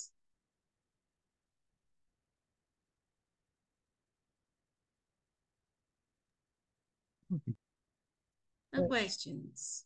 Ok. Bien.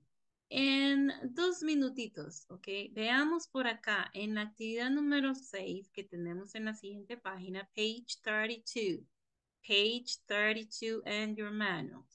Go over there and let's read what should you do. What can you say to this person when they show this behavior? So let me just share the screen here. And let's read the first one. The first one says, Peter is the new supervisor. Okay? Peter is the new supervisor. He likes to give orders. He never says please. He never says please. Entonces venimos y proveemos o damos una sugerencia a este comportamiento que ven en los cuadritos celestes, right? Peter should ask polite requests. Es una forma de decirlo. Otra forma, Peter should say please when he asks for something. Okay? ¿Qué podríamos decir del siguiente comportamiento? What can we say about this situation? When Carl is angry or things are not as he expects, he shouts, él grita, eleva la voz. Okay? So when Carl is angry or things are not as he expects, he shouts. ¿Qué le podemos decir? ¿Qué sugerencia podemos hacer? A ver.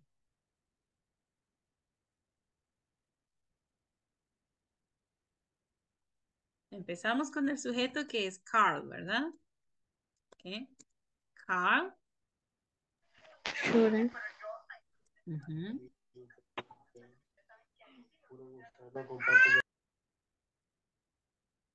Carl shouldn't.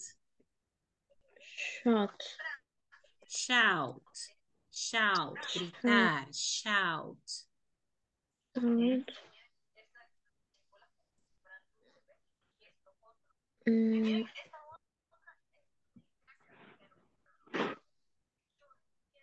Right? Carl shouldn't shout when he gets angry. Yeah. Okay, let's look at this other one. My assistant never uses a salutation in her emails. My assistant never uses a salutation in her emails. ¿Qué le podemos decir a la asistente?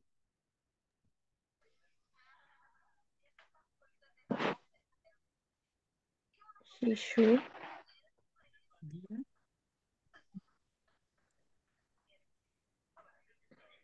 Use.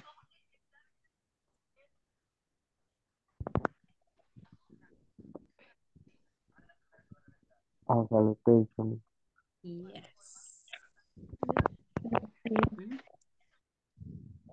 Very good. What about Lucy? Lucy likes to tell jokes in the office. She laughs. Esta es una palabra que está mal escrita y la palabra correcta es así. Laugh. ¿Sí? Laugh, se carcajea. ¿Sí? Se ríe bien fuerte. ¿Sí? She laughs very loudly. Imagine in the middle of the office. Tengo una compañía. Really? Oh my God. Se escucha la risa de ella. Okay. What can we tell her? Okay. What can we tell Lucy? She shouldn't. Lucy. Shouldn't. Shouldn't laugh.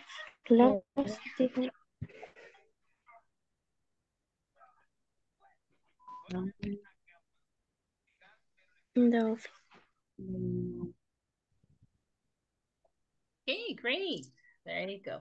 Now we know how to use should and shouldn't to give advice or to provide suggestions in work situations. Okay, in work situations. Remember, it's to correct that behavior or to give instructions how to behave. Okay, how to behave. All right. Tomorrow, we are going to do these. Okay, we are going to have a conversation. You are going to create a conversation. Así que ya vayan pensando desde ahora cómo platicar acerca de esto, de las cosas que sí se deben hacer y cosas que no se deben hacer dentro de la oficina, pero en una conversación. ¿Ok? Una short conversation. ¿Ok? Mañana la vamos a hacer nomás entrando. Is there any questions so far? No questions? No question. No question. Okay then, people. Now, allow me just to call the roll. Remember to turn your camera on, and you should say present when you hear your name. Okay? Here we go. Aida Eugenia Ramírez Chávez. Present, teacher. Alma Yamilet Hernández de Vázquez. Present, teacher. Carlos Edgardo Vázquez Espino. Present, teacher. Ok, Carlos Eduardo Alarcón Galdames. Carlos Ernesto Galán Serrano. Present, teacher. Damaris Lizeth Guevara Herrera. Evelyn Yajaira Martínez de Jacinto. Fernando Enrique Martínez Macín. Present, teacher. Fernando Noel Mauricio Cíntigo. Present, teacher. Freddy Enrique Vázquez Solórzano. Gabriela Lisette Hernández Cruz. Present, teacher. María Isabel Rivas Guevara. Present, teacher. Marta Alicia Rivera Sosa. Present, teacher. Marta Esther Ayala Díaz. Present, teacher. Ronaldo Josué Guerrero Hernández. Rosa Estela Polanco. Present, teacher. Ok, Saúl Álvarez Pacheco. Stephanie Magali Amaya Reyes. La verdad que a mí sí me preocupa cuando no aparecen ustedes en la clase, chicos. Así que los que están presentes, por favor, never give up. Nunca se rindan, ¿verdad? Nunca dar por finalizado antes de haber dado la lucha, ¿verdad? Así que yo espero verlos el día de mañana a todos. Y por favor ustedes ahí también, ¿verdad? Colaboren en darle ánimo a sus compañeros, a que no falten, ¿verdad? Please do that. And the session one-on-one today is for the number 12 on the list. Okay, y tenemos a María Isabel Rivas Guevara. Ya se me quedó, ¿verdad? No. No se ha quedado, ¿verdad, Isabel? Sí, ya me quedé, teacher. Antes de cuando le tocó a Gabriela, creo que me quedé. Ah, ok, ok. Bueno, tenemos acá a Marta Alicia en la lista. ¿Se quiere quedar hoy Marta Alicia? Yes, teacher. Okay, there you are. So see you tomorrow, guys. And here we go. Bye-bye. See you tomorrow. Good Good night. night. Good night. Night. Do and Bye, submit teacher. your homework, guys. Do and submit your homework. Bye-bye.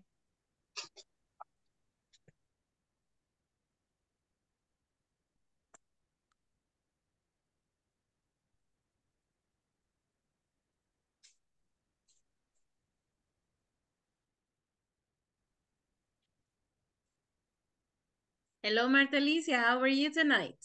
How do you feel?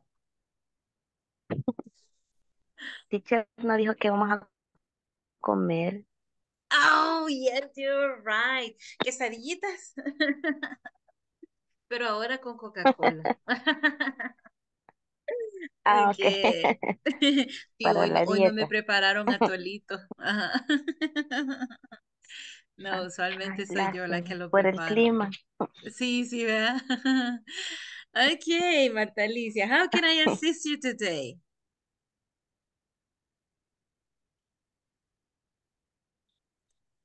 Teacher.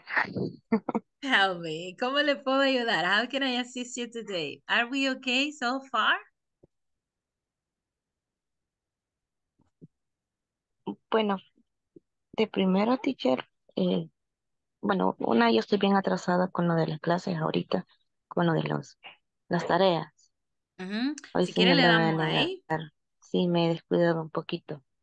Ok, si quiere comenzamos por ahí, por hacer las Pero, tareas. bueno,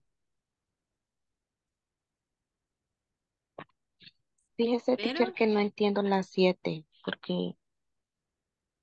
porque, no sé, trato de hacerlas, pero me salen malas. ok, ¿usted puede compartirme su pantalla para que de una vez la vaya haciendo? Está en teléfono, Espérame, ¿verdad? teacher. Sí, Ah, ok. espérame. Pero sí puede compartirla. Sí, solo Ok. permítame.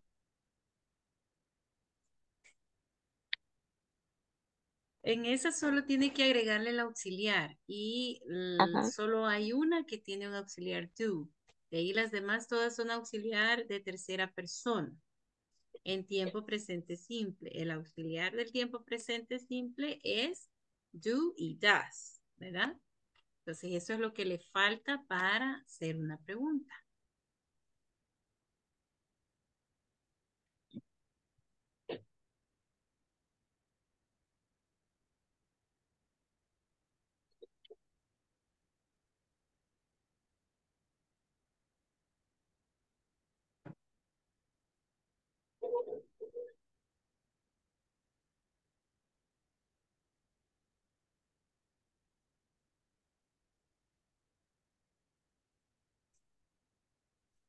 De mi pantalla, teacher. Yes, I see a baby there. Hmm? Is that your baby? Yes, teacher. Oh, imagine. ¿Y qué edad tiene ahorita? How old is he? 3 años. Ah, okay. It was a baby on the picture. Okay. Thank you, teacher. So Pero, beautiful. Oh my goodness. What a smile. Very cute.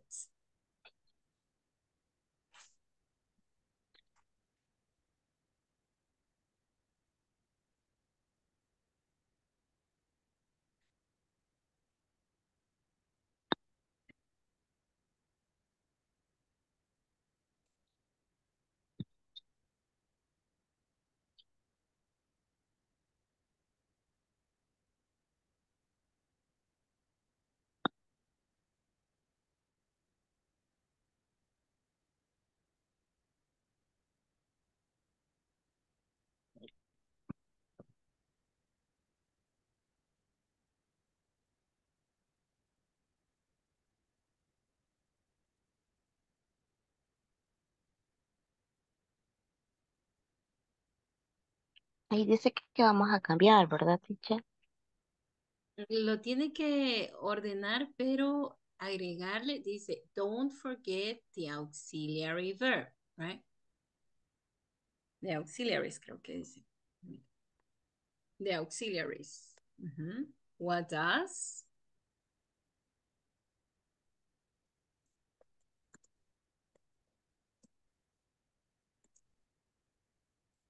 Así sería, teacher. Y le falta el Porque do. ya no iría el do, ¿verdad? ¿Cómo no? Ese es el verbo principal. What does this machine do? Eso quiere decir, ¿y qué hace esta máquina? What does this machine do? ¿Qué hace esta máquina?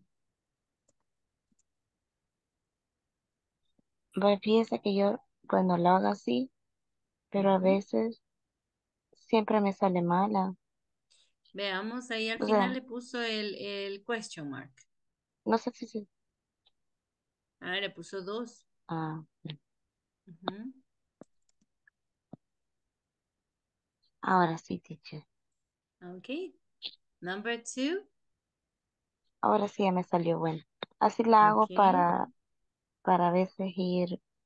Ajá, ajá.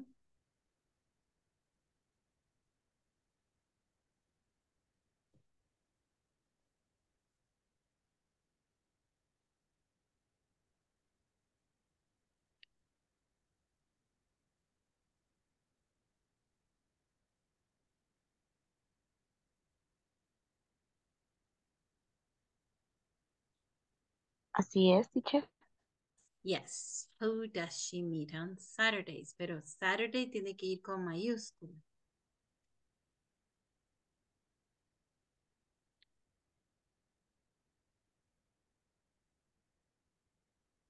Así.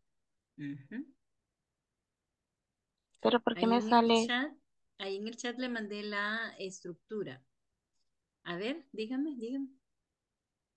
¿Por qué sale así a veces las letras? Ah, quizá porque no le había cambiado la Eh, mayúscula.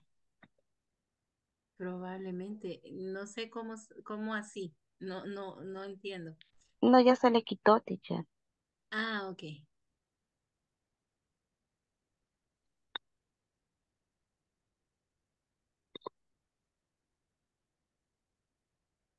Ahí tiene que ver, mire, la primera frase es completa. How many people y luego tiene el slash, ¿verdad?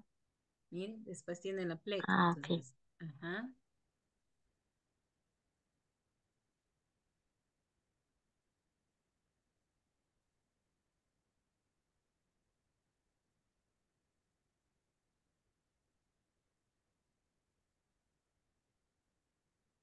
There you are.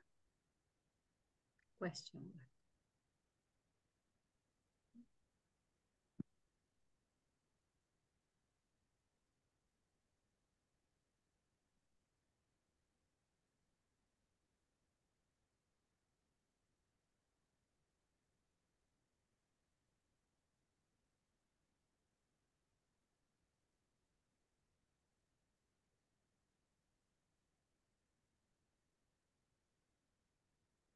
Ujú. Solo dice how mucho y costo. Ahí está. Es que es Ajá, el corrector se lo está el cambiando. corrector, teacher. Ujú. Aquí sí ya no sería das, ¿verdad? Porque mira, el sujeto Hola. es you. El sujeto es you, ya no es das. Ujú.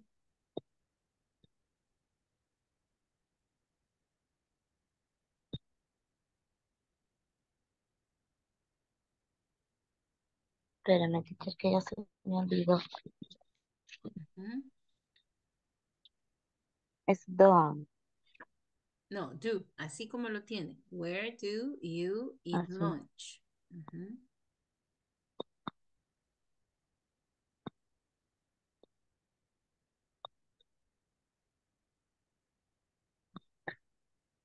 Pero el you no va a mayúscula, ¿verdad? No.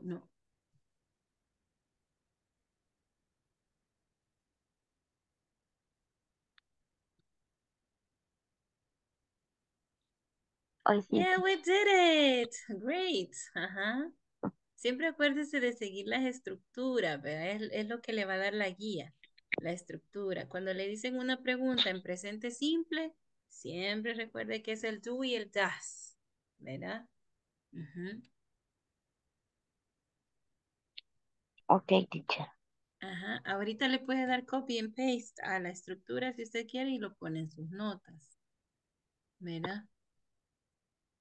A lo que Aquí acaba en de el mandar chat. al chat. Ah, se lo voy a pasar al WhatsApp entonces.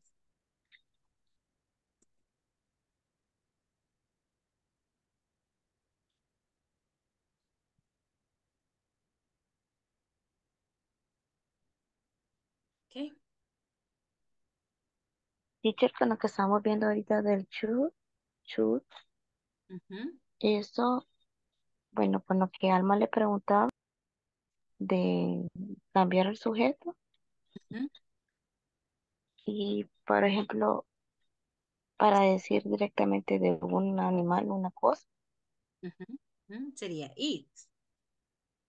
It should. y, Ujú. It should. Por ejemplo, eso debe funcionar, ¿verdad? It should work. Yeah. It should work. ¿Mm? pero por ejemplo yo le hablo a mi planta o le hablo Ujú. a mi periquito No, porque ahí le está como hablando gente normal. directamente. No, ahí usted le está hablando directamente, usted le dice you, ¿verdad? Porque y hasta Yo, hasta cuando en español le decimos, ¿verdad? Va, pues, portate bien, es un tú, ¿verdad? Aunque no esté dicho ahí, tú, ahí estamos diciendo pórtate. Esa forma, pórtate es de tú, ¿verdad? Ujú. Entonces es lo mismo en inglés. Usted le habla directo, le dice you. Ujú. Exacto. Si usted habla de su periquito con otra persona, entonces es it. No, pero si yo le hablo a él, o sea, es Dígale eso, you. Ujú. ahí no se puede utilizar, digamos, como una buena manera, solo porque es un animalito. No, no, no. Usted le va a decir you. You Ujú. should do this. You shouldn't do that. Ujú. Ah, pero Sí, siempre aplica. No, no es sí. por eso de que, No, no, no, no. Siempre aplica. Siempre aplica. Usted platica con su animalito como una persona.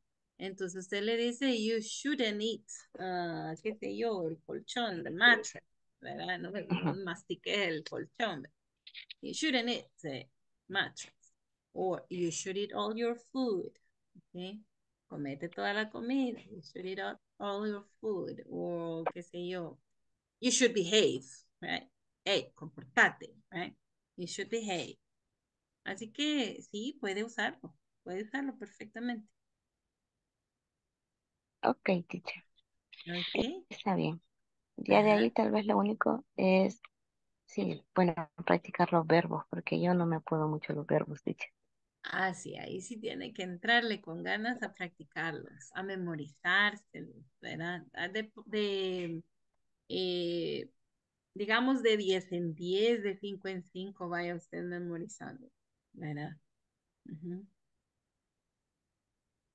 Ok, teacher, eso voy a tratar la manera de ir haciendo, Ok, porque siempre a Marta. veces son los verbos los que no me afectan quizás Pero en la ahora cuando mayor usted parte de los todo. oye, no los identifica más. Fíjese que algunos, teacher, no lo voy a negar, no todos, porque por ejemplo ahorita que estábamos haciendo esa evaluación que usted nos realizó, a veces quizás la práctica de los verbos es que me afecta, por ejemplo, no es algo que uso o escucho o veo a diario, entonces lo desconozco por completo, entonces no le hallo significado a la oración. Ok, ¿sabe qué? Lea la lista sin el afán de que, ay, que me lo voy a memorizar. Léalo hoy, léalo mañana, léalo otro ratito, y léalo, ¿verdad? Lea las tres columnas, lea la columna en español, lea la columna en inglés, la primera, ¿verdad? Y así, usted vaya estudiándola porque sí es necesario, sí es necesario. Esto es como una columna vertebral. Acuérdense que tenemos subject, verb y complement. El subject ya se puede los sujetos, digamos, ¿verdad? I, you, we, they, he, she, it. Pero los verbos, es la otra parte básica, ¿verdad? Ujú. Y en los complements son las time expressions, más que todo, adverbios, cosas que ubican la acción en el tiempo, ¿verdad? Por ejemplo, decimos, I eat in the morning. I take a bath every day. Every day es el complemento, es una time expression, ¿verdad? Entonces, eso es como más fácil de ubicar. Pero el verbo es importante. El verbo y la acción, eso sí es muy importante. Ujú. Así que éntrele a memorizarle ahí por poquito. Está bien, pero cuesta porque como ya ahorita uno ya no lee el verbo, así como usted dice, el verbo normal, ¿verdad? Que es grind, eat, play, sino que ya después hay que irlos cambiando, según Eh, en el modo en el que uno lo va exacto. usando. Ujú. Por eso es importante que usted recuerde, va a decir. Así como, bueno, esta es una tarea que les pongo normalmente cuando estamos presencial, porque así en online, como ya las tareas están establecidas, pero usted puede hacer en su cuaderno, ¿verdad? En su cuaderno, permítame, déjeme compartir acá. Hay maestros que dicen, pero ¿y para qué? Los vamos a poner a hacer planas y todo, pero fíjese que realmente eso sí que ayuda muchísimo. Por ejemplo, Fíjese, usted teacher, que empieza con el verbo help. Ajá. a mí me ayuda a veces bastante el hecho de sacar como vocabulario de las palabras. Ajá, ajá. Por Bueno, ejemplo, a veces en las conversaciones que usted hace, tal vez anoto una palabra que no entiendo, o tal vez usted le explico, pero se me olvidó. Entonces, yo la escribo y la busco en inglés y en español. muy bien. También le sugiero que la busque en definición en inglés para que lea cómo usted puede explicarla en inglés. Entonces, por ejemplo, ahorita yo tengo Tipo el verbo diccionario. help, ujú, tipo diccionario, pero suyo, ¿ok? Y dice help, la tercera persona help, ¿ok? El ing sería helping, ¿ya? El verbo pasado helped, ¿ya? Y así, empezar a hacerlo, ¿verdad? Y Mm, escribirlos. Yo le digo que si usted lo hace 5 veces esto, así, help, helps, helping, helped, que es lo que hemos visto hasta este momento, ¿verdad? Y ujú. así, otra vez, help, helps, helping, y etcétera, ¿verdad? Usted sigue haciendo su planita. Luego, otro verbo, write, wrote. Bueno, vamos a hacer writes, ¿sí? Writing, wrote, written, ¿ok? Esas son todas las formas que están en la lista de verbos. Está esta y esta. Estas son las que hemos visto en clase, estas dos. Y así, ¿verdad? Las vuelvo a repetir. Writes, writes, writing, wrote, written. ¿Ok? Y así 5 veces, ¿verdad? 5 times. Luego otro verbo, puedo poner read. ¿Ok? Read, reads, reading, read, and read. ¿Ok? Y otra vez, ahí voy, ¿sí? Entonces, hago las 5 veces. Y otro verbo, digamos, otro verbo, shout, right? La que vimos ahora, gritar, shout, shouts, shouting, shouted, yeah, shout,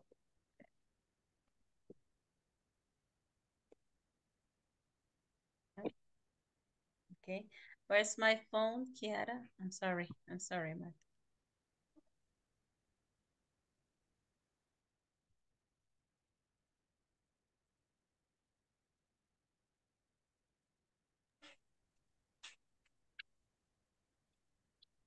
Y así, ¿verdad? Usted sigue. Otro que se le ocurra ahorita, Marta Alicia. Otro teacher sería pack, Ujú. Permíteme, permíteme. Ah, wait.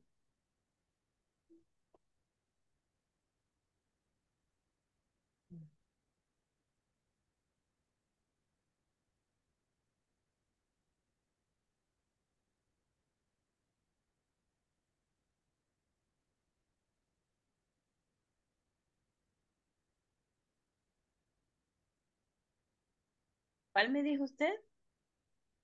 mejor remember, teacher, porque ese es más Remember. largo. Ok. Remember. Ujú. La tercera persona, ¿cuál es?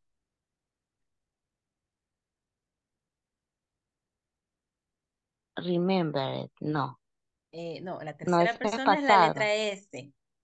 Ajá. Ah, Remember. Ujú. Ahora, en el pasado. remember it, Ya, pero sí. mire, este es un verbo stative. No se usa mucho. Remembering. Ok, como ing. Este no tiene mucho uso en ing. Pero igual, pongámosla solo para saber que el ing sería de esa manera, ¿sí? Remembered, pasado, ¿ya? Y el pasado participio, remember, ¿ok? Y ahí vamos, ¿sí? Y lo escribo 5 veces, 5 times. Y así. Pero hay que ir poniendo todas las que ya me sé, ¿verdad? La primera Ujú. columna, que sería el infinitivo forma base. La tercera persona, el ing, el pasado y puede ser el pasado participio. Porque algunos cambian, ¿verdad? Yo pongo help, helps.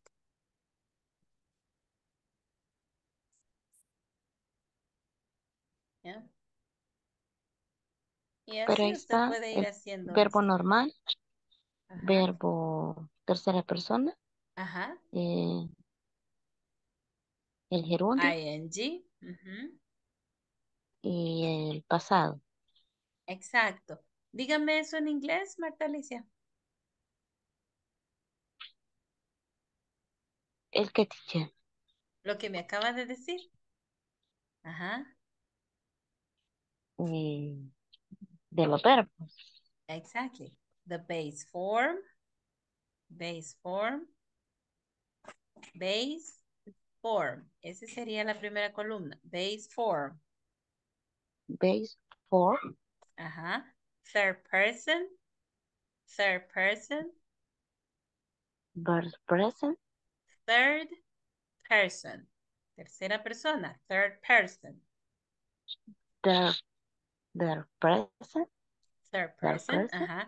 Gerund, gerund, gerund, ajá.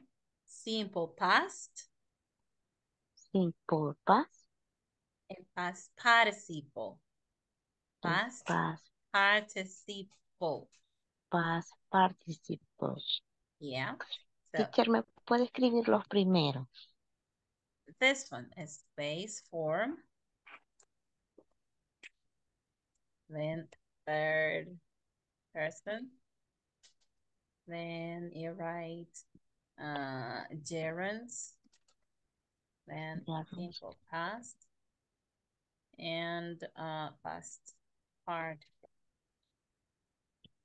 Yeah. Y así haga sus planitas para que se las vaya aprendiendo todas las formas de los verbos. ¿Ok? Ok, teacher. Iré Ujú. en orden. Ajá, exacto.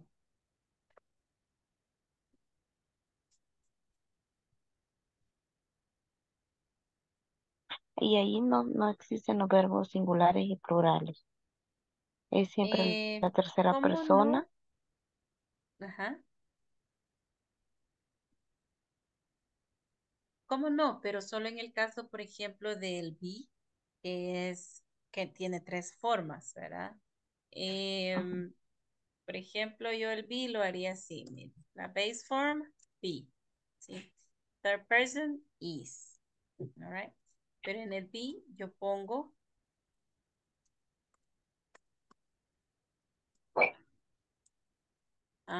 is, are. Yeah. Ahora, la tercera persona, is. Mm. Pero de ahí, el ing es being. ¿Ya? De ahí, el pasado was, were. ¿Ya?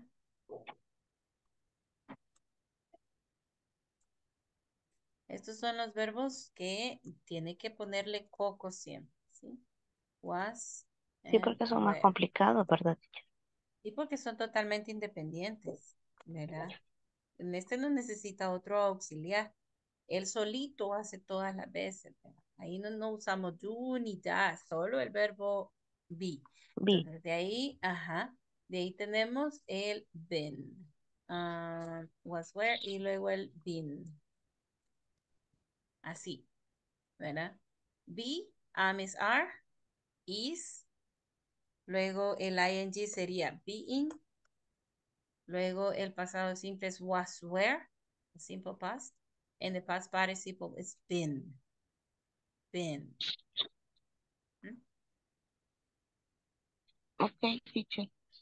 Okay, Haré eso Berta. de los verbos. All right. Y la próxima la admiro. No, o sea, me admira. Yes, I will tell you. Okay, well done. All right then. See you tomorrow then, and remember to do your homework and submit it. Okay. Ok, teacher. Good evening. All right. Have a very good night, you too. Bye bye. Bye. Bye.